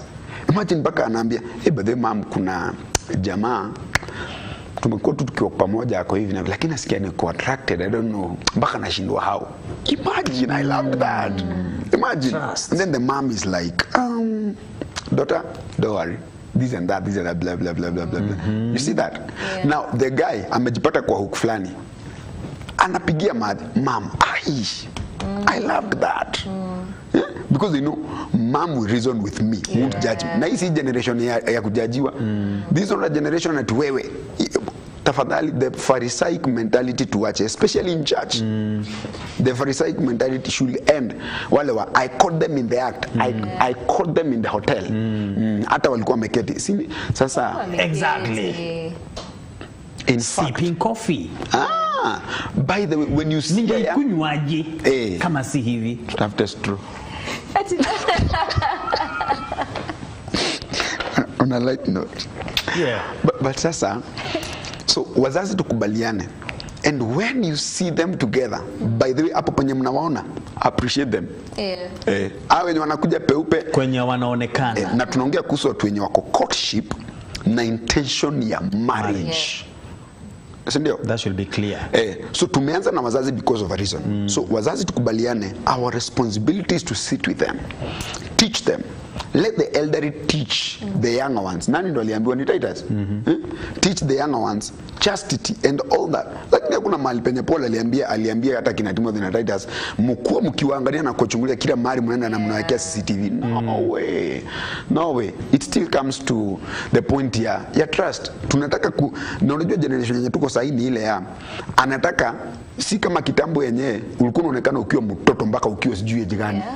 Unachaguliwa sijui nini and that. No way. Sasa hii mtoto wako 22 anataka kukuonyesha I'm a grown up. Mom, si hata US wanaoleaga wakiwa na 16. I'm a grown up. So those are the people we are dealing with. Na akikwambia sentence moja ujue the underlying sentence behind ni full scope. They unsaid. So amekupatia tu headline. Ndio aone response yako. So vile utarespond na hiyo wazazi wengi ni reaction. You know, reaction is quick. Reaction doesn't take time. Reaction hainaga reasoning. Reaction inakuwa vile umefeel tu immediately. Na ni very defensive. Lakini response is given time. For you to respond unapeaga hizo emotions settle. Wewe waka. Siku moja nilikutana na certain lady akanambia, Pastor Benjamin, mtoto wangu ameniandikia message hapa ameniambia yeye ni gay. It's painful. But the first thing was, yes, it's painful, right? But the first thing in me, I was like, wow, that one has come out clearly, openly. Kuliko siku nyongeletewa jamaa hapo, mama nakuletea mtu wangu. So you have known it earlier. So first of all, I was like, it's well, mama. Then I took her now to the point here, now we know we can curb it. We thank God it has come out clearly. You see that? Nikamwambia na usijaribu kutext, na usijaribu kuenda ati kumpigia kelele. Nikamwambia oh, that is it. Siku moja nimeletea mtoto hapa hivi ati kasema kanasema ni lesbian. Mama anakuja, huyu ako na pepo zishindwe, pasta zikemee. Nikamwambia mama, hebu tupe tu time kidogo. Tukakaa hapo na msichana 1 hour. Anakuambia na anakuelezea vizuri everything. I thank God. I believe there are changes that are going on. So hiyo ndio generation tuko nayo. So wazazi, please, there is the far that you can go. Teach me. Don't judge me. Hii mafarisayo tuache. Your role is teachers. And when you see us going wrong, correct us. Young people, be ready to be corrected. That is it. Now we come to the young people. And the parents as well, generation yenye tuko sili ya kukemea ati na wewe hiyo pepo iko ndani yako, hapana. Please, because unasikia hadi wa leo mzazi anakuja, pastor huyu mtoto ako na pepo, na mwambie kitu asikie. Hapana, saa zingine ni vituko mingi zenye anajua. Sasa wewe ndio umwambie kitu mzuri, haingii. So please parents, and if you know kabisa you can't correct, look for someone seek counsel, akuambie how to go about it. The same thing in church. Si tumekuwa tukifunzwa, si pastor amekuwa akifunzana. Kama mko na youth church, si bado wanafunzwa. Let's now give them time to, if at all it is better when you see them practicing what you have taught them publicly. Because tukiwanyima hiyo wataenda behind the scenes. In the secret. Na hiyo in the secret things happen.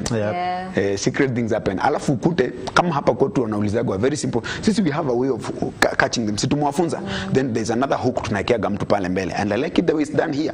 After umekuja unaambiagwa, angalia kanisa. Waambie kama ndoa hii ni takatifu. My friend, hapo ukidanganyana. That's your and I like it that way. We have been taught. So tumekuambia enda sasa. Now to the very person sasa. Si tumeongea kuhusu the parents. Now these two si watu wote wenye wanajua chenye tumesema. Somebody help me akaniambia, Benjamin, if you win yourself you will win many people. If you win yourself you will win many people. Sometimes winning yourself is as simple as hii kitu ni yetu sisi wawili. Sisi ndo tunajua kwenye tunaelekea. After all, if you're talking about dating and courtship in a godly way, the key focus should be God, not man. So hata despite the pressure at hiyo watu wanatuangalia, hiyo achaneni nayo, angalieni juu. Because the fear of God means even when you're not seeing me. Unajua hata vijana wasema I want a God fearing lady, na wajui ni nini. God fearing inamaanisha huyu mtu atapata opportunity na hata ifanya It's not because I fear my wife, that's why I won't cheat on her. Yeah. Hapana, it's not because I fear her. It's because you fear God. Yes. Opportunity ni mingi kama ni opportunity. Yeah. Si hata utapita pale hivi na wako hapo wamekaa tu hapo hivi. It's not her I fear. I fear God. That was the secret of Joseph. So fearing God is not singing. It's not carrying a big Bible, and that Bible is not in you. Or wearing an African shirt. Na suti na shamshuta kama zangu kwa wengine. No. Fearing God is huyu mtu kuna vitu wezi akafanya because they fear God. Na the fear God ni kitu inaonekanaga even in conversation. You will know because it's part of character. Na character inakaa mimba. It will come out. Ficha tu. Why ficha tu? Ficha tu. You know. Mnaendaga mkiwa kwa matatu, unasikia madam ako. Konda siku kuambia nashukia hapo. Fanya hivi, nirudishe ama urudishe change. My brother, hivyo ndivyo utatritiwa. Kuna kitu kanachomokaga tu. Hata shetani tunasikia ati he masquerades as an angel of light, not forever. Ni kidogo tu alafu inatolewa. Unaona jamaa amekaa hapo. Kuna watu wameendea chakula Mombasa.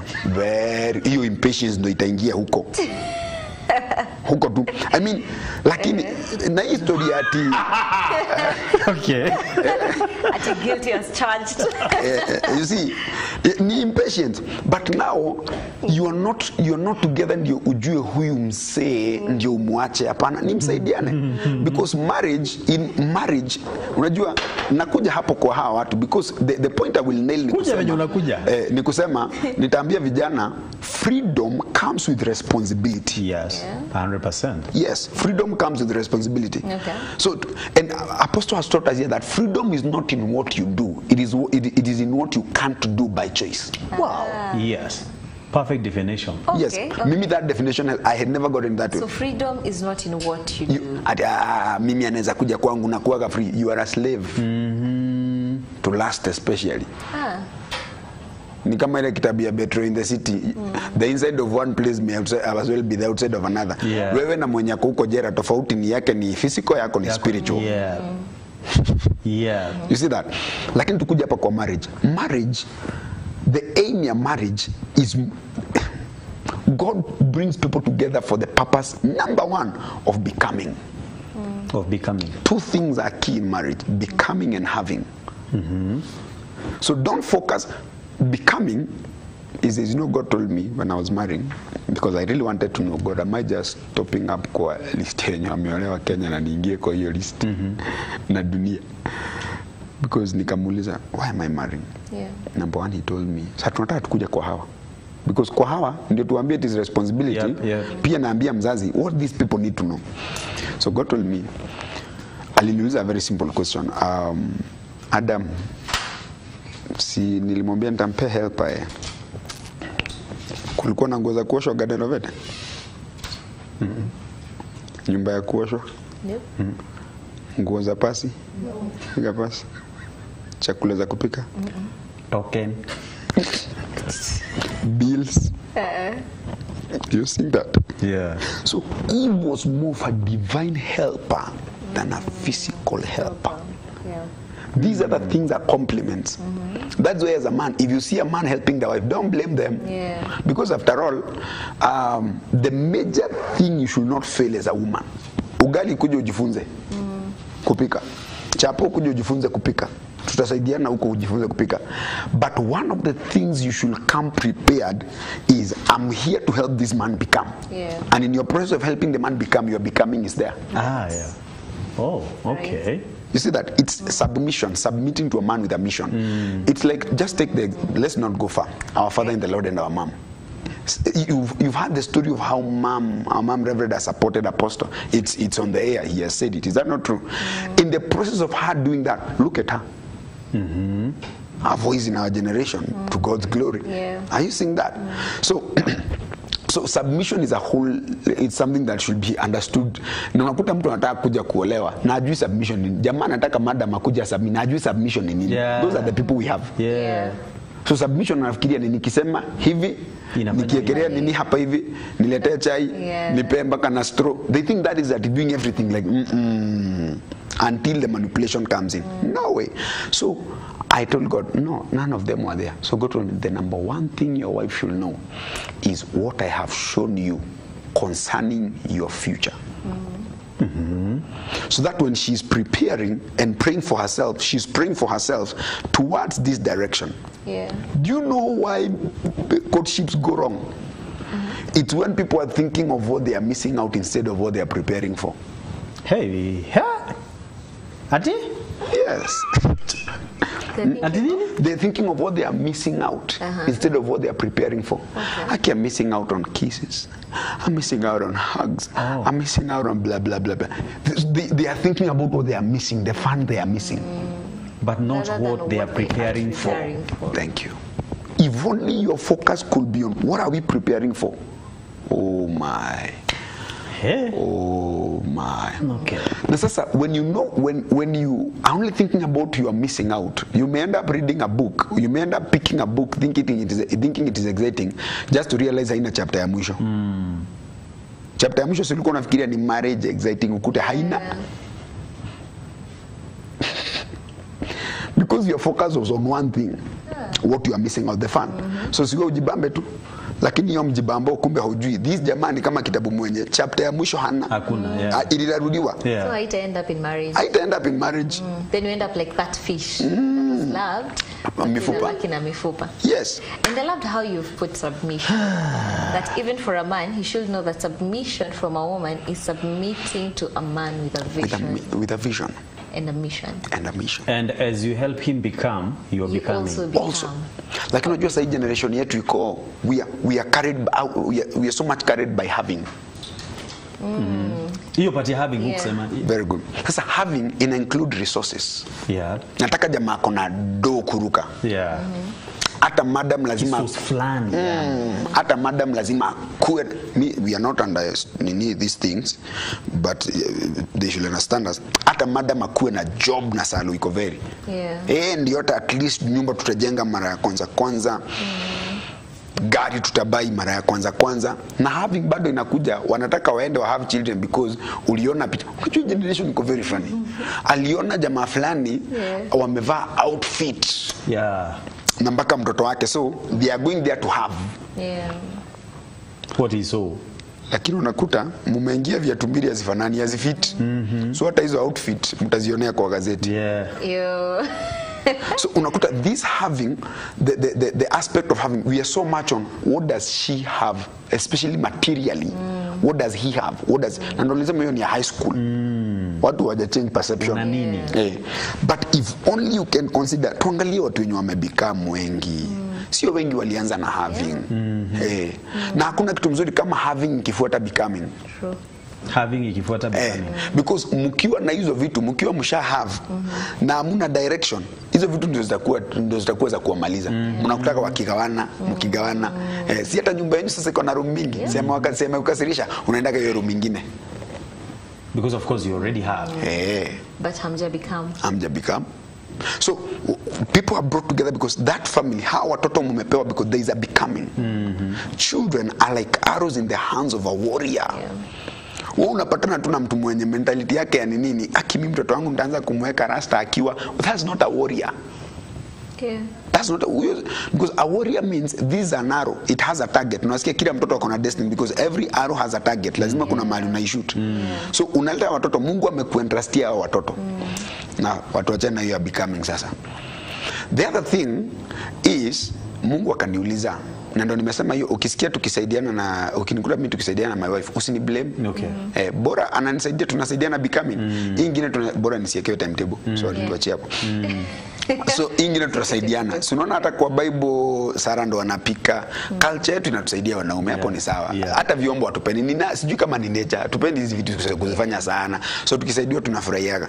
Lakini sio kusema that is why if a man is marrying you kisikia aki mimi nguo siku hizi kufua, muache.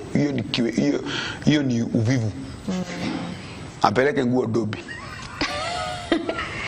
Atio vyombo aende akurae kwa hoteli kama ni hivyo. No, because we are getting the wrong at mimi she's hard working anioshaka nguo huko ndo unaenda kuosha vyombo mnapika.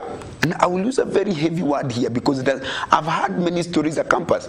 Unaenda ati kuja uniosha vyombo na mnakula alafu baadaye wewe unakuwa kitoweo. Nimeachia hapo. Sasa God also told me I'm entrusting you with one of my daughters. That word is heavy. One of my daughters. Yes. And I'm also entrusting you to her. You will change back vile namuombea. Father, make me trustworthy. Yeah. You see, make me trustworthy. Uaminifu. Niaminike. Kwa sababu God is entrusting his relationship with her to me. Ash. God is entrusting her destiny to me. God is entrusting her entering heaven to me. And the same thing to her. That is why we say 12 people. Nifunge hiyo part hivi niseme hivi. Because kuambia vijana, freedom comes with responsibility. Kama tutasema tu hivyo peke yake, haitatosha, lazima tuwapatie hii content iwaweke uzito. Ndio ukiwa hapo ujue Mungu amentrust purity ya huyu msichana kwako. So hata mkipatikana hapo ni nyinyi. Right? Number 2, God amentrust relationship yake na huyu kwako. So tulikuwa tunaanza na wife na mzaji akiwa fiancé na mzaji. Imagine leo to have sex. Isemekanage wewe ndio uliangusha Pastor Benja wewe. History ni serious. Number 2, ni kama umeingia kwa store ya Mungu ukatoa one of his tools. Ukaiba ukajipe na ukaharibu. Wewe ni kisiagi utawekwa. Kamwambia the same thing na mimi. So up to that point tunaambiana sasa my dear, sasa si tumeona hiki tu ni mzito. Sasa tukubaliane, si tunajua tukai sana, so let's agree what are the boundaries, where do we draw the boundaries. Mipaka. Yes, because wengine mnawaambia draw mipaka na wajua ya nini, for what. Yes, na hata tunaiweka wapi. And probably in a minute, because I know time is not together. I wish we had more time to talk about this. Tell us, imagine we only have like 3 minutes to wind up. So in 2 minutes, tell us about the boundaries. Kumaliza discussions. So tell us about the boundaries that should be there in courtship. Because you say there are so many boundaries. Because in time kidogo tu and then you get married. So please in like 2 minutes. Okay. Yes. Boundaries ziko all around. Spiritual, social, all around. I think mpaka psychologically. Mpaka je mnafikiria. Sasa hii maneno inaendaga ikiumanaga polepole msipochunga. Lakini one of the statement I wouldn't want to miss, hii ndio itakupatia where. Because tulisikia loving appropriately. Ni kumaanisha you want to please God. Think about what is it that God doesn't like. What are the warnings he has given in his word. Ladies and gentlemen, planning to get into this thing called dating and courtship, or you are there, listen, don't trust your brakes. Brakes zako zinakaa handbrake. Wacha nirudie. When it comes to things to do with sexual attraction, things to do with sexuality, mtu asiamini brake zake. Ni kama handbrake. Unajua handbrake inaweza kuwa ndani na bado gari inaenda. Ni kama handbrake. We better say the truth. Ukijua hivyo, I told my wife, I wish I would have time nipeane my experience. Mimi I don't regret about our courtship. Lakini my friends, you're rahisi. If only you were to say the truth. Mimi nilimwambia, well, you know me as a pastor, but please, when I'm strong, when you are weak, I'll be strong for you. When I'm weak, be strong. Hii game ni ya wili useme ati yo pastor na ndimi, hapana. Please, I love you. This is not a fellowship. I love you. It's a relationship. We love each other. So when we meet in a place, there's a time we could talk on phone. Namwambia Masai Maisha. There's a time we could talk on phone. Nasikia na hii conversation ikipita hapa kitaumana. So we had agreed, ukisikia nimekwambia good night, ujue nimefika boiling point na sitaki kukuboilia. So kila mtu alale. Kila mtu alale. Na sasa every day lazima tungeomba. Na mnajua kama mnafaa kuomba, kikiumana mnaambianaga wewe omba, wewe omba, wewe omba, wewe omba, wewe omba tu, omba tu, omba tu. Akaomba. So vitu vingine very simple. Very simple. So I think inaanza conversation, inaanza where you guys are. Wachani kujipata ati kwa nyumba mkiwa wawili. Acha na hizi movie tunashinda tukiona huku hivi, right? Ati hata nyumba yenye mnaenda kuishi mnaenda kuangalia mkiwa wawili. Wachani hizo story. Shetani anataka awatoleka carton kamoja ka chocolate hizi chocolate za kukula juu hataki muenjoy kampuni because pale mbele ni kampuni mnapewa, lakini mkienjoy akakakatwa mtaka enjoy, alafu kata interfere na appetite yenu, kataharibu mpaka meno.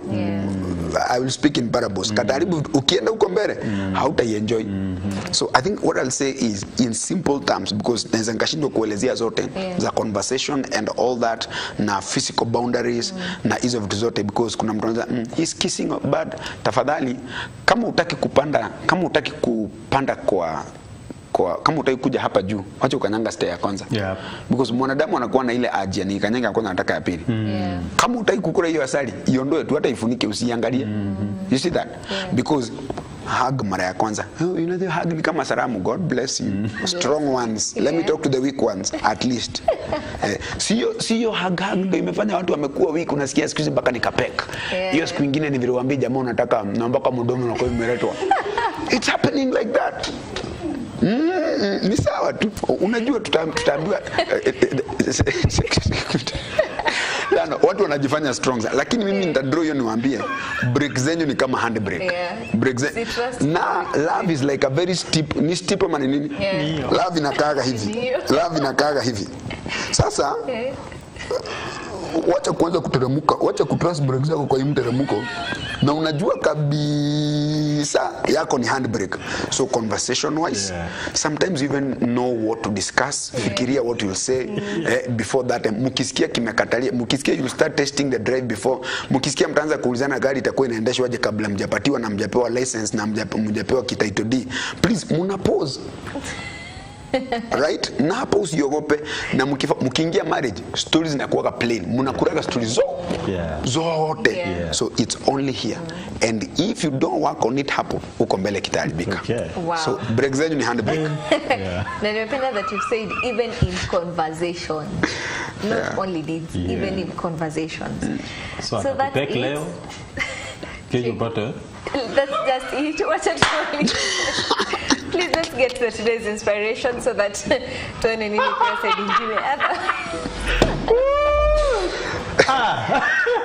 Oh my God, that was a good conversation right there. I hope mmesikia. I hope you are taking notes. Ulikuwa tu hapo.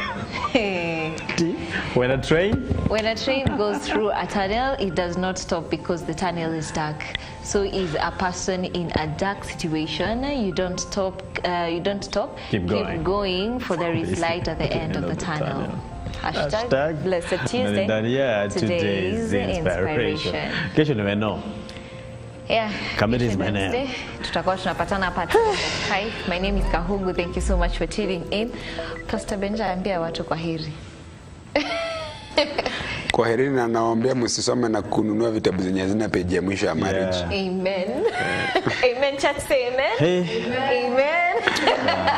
And now may the grace of our Lord Jesus Christ and the love of God and the fellowship of the Holy Spirit be with us now and forevermore. Amen. Legal Tuesday, 10:30, Paul Kagi and Mangicho Mola. You'll be blessed. Bye. Bye-bye. We'll see you tomorrow, God willing.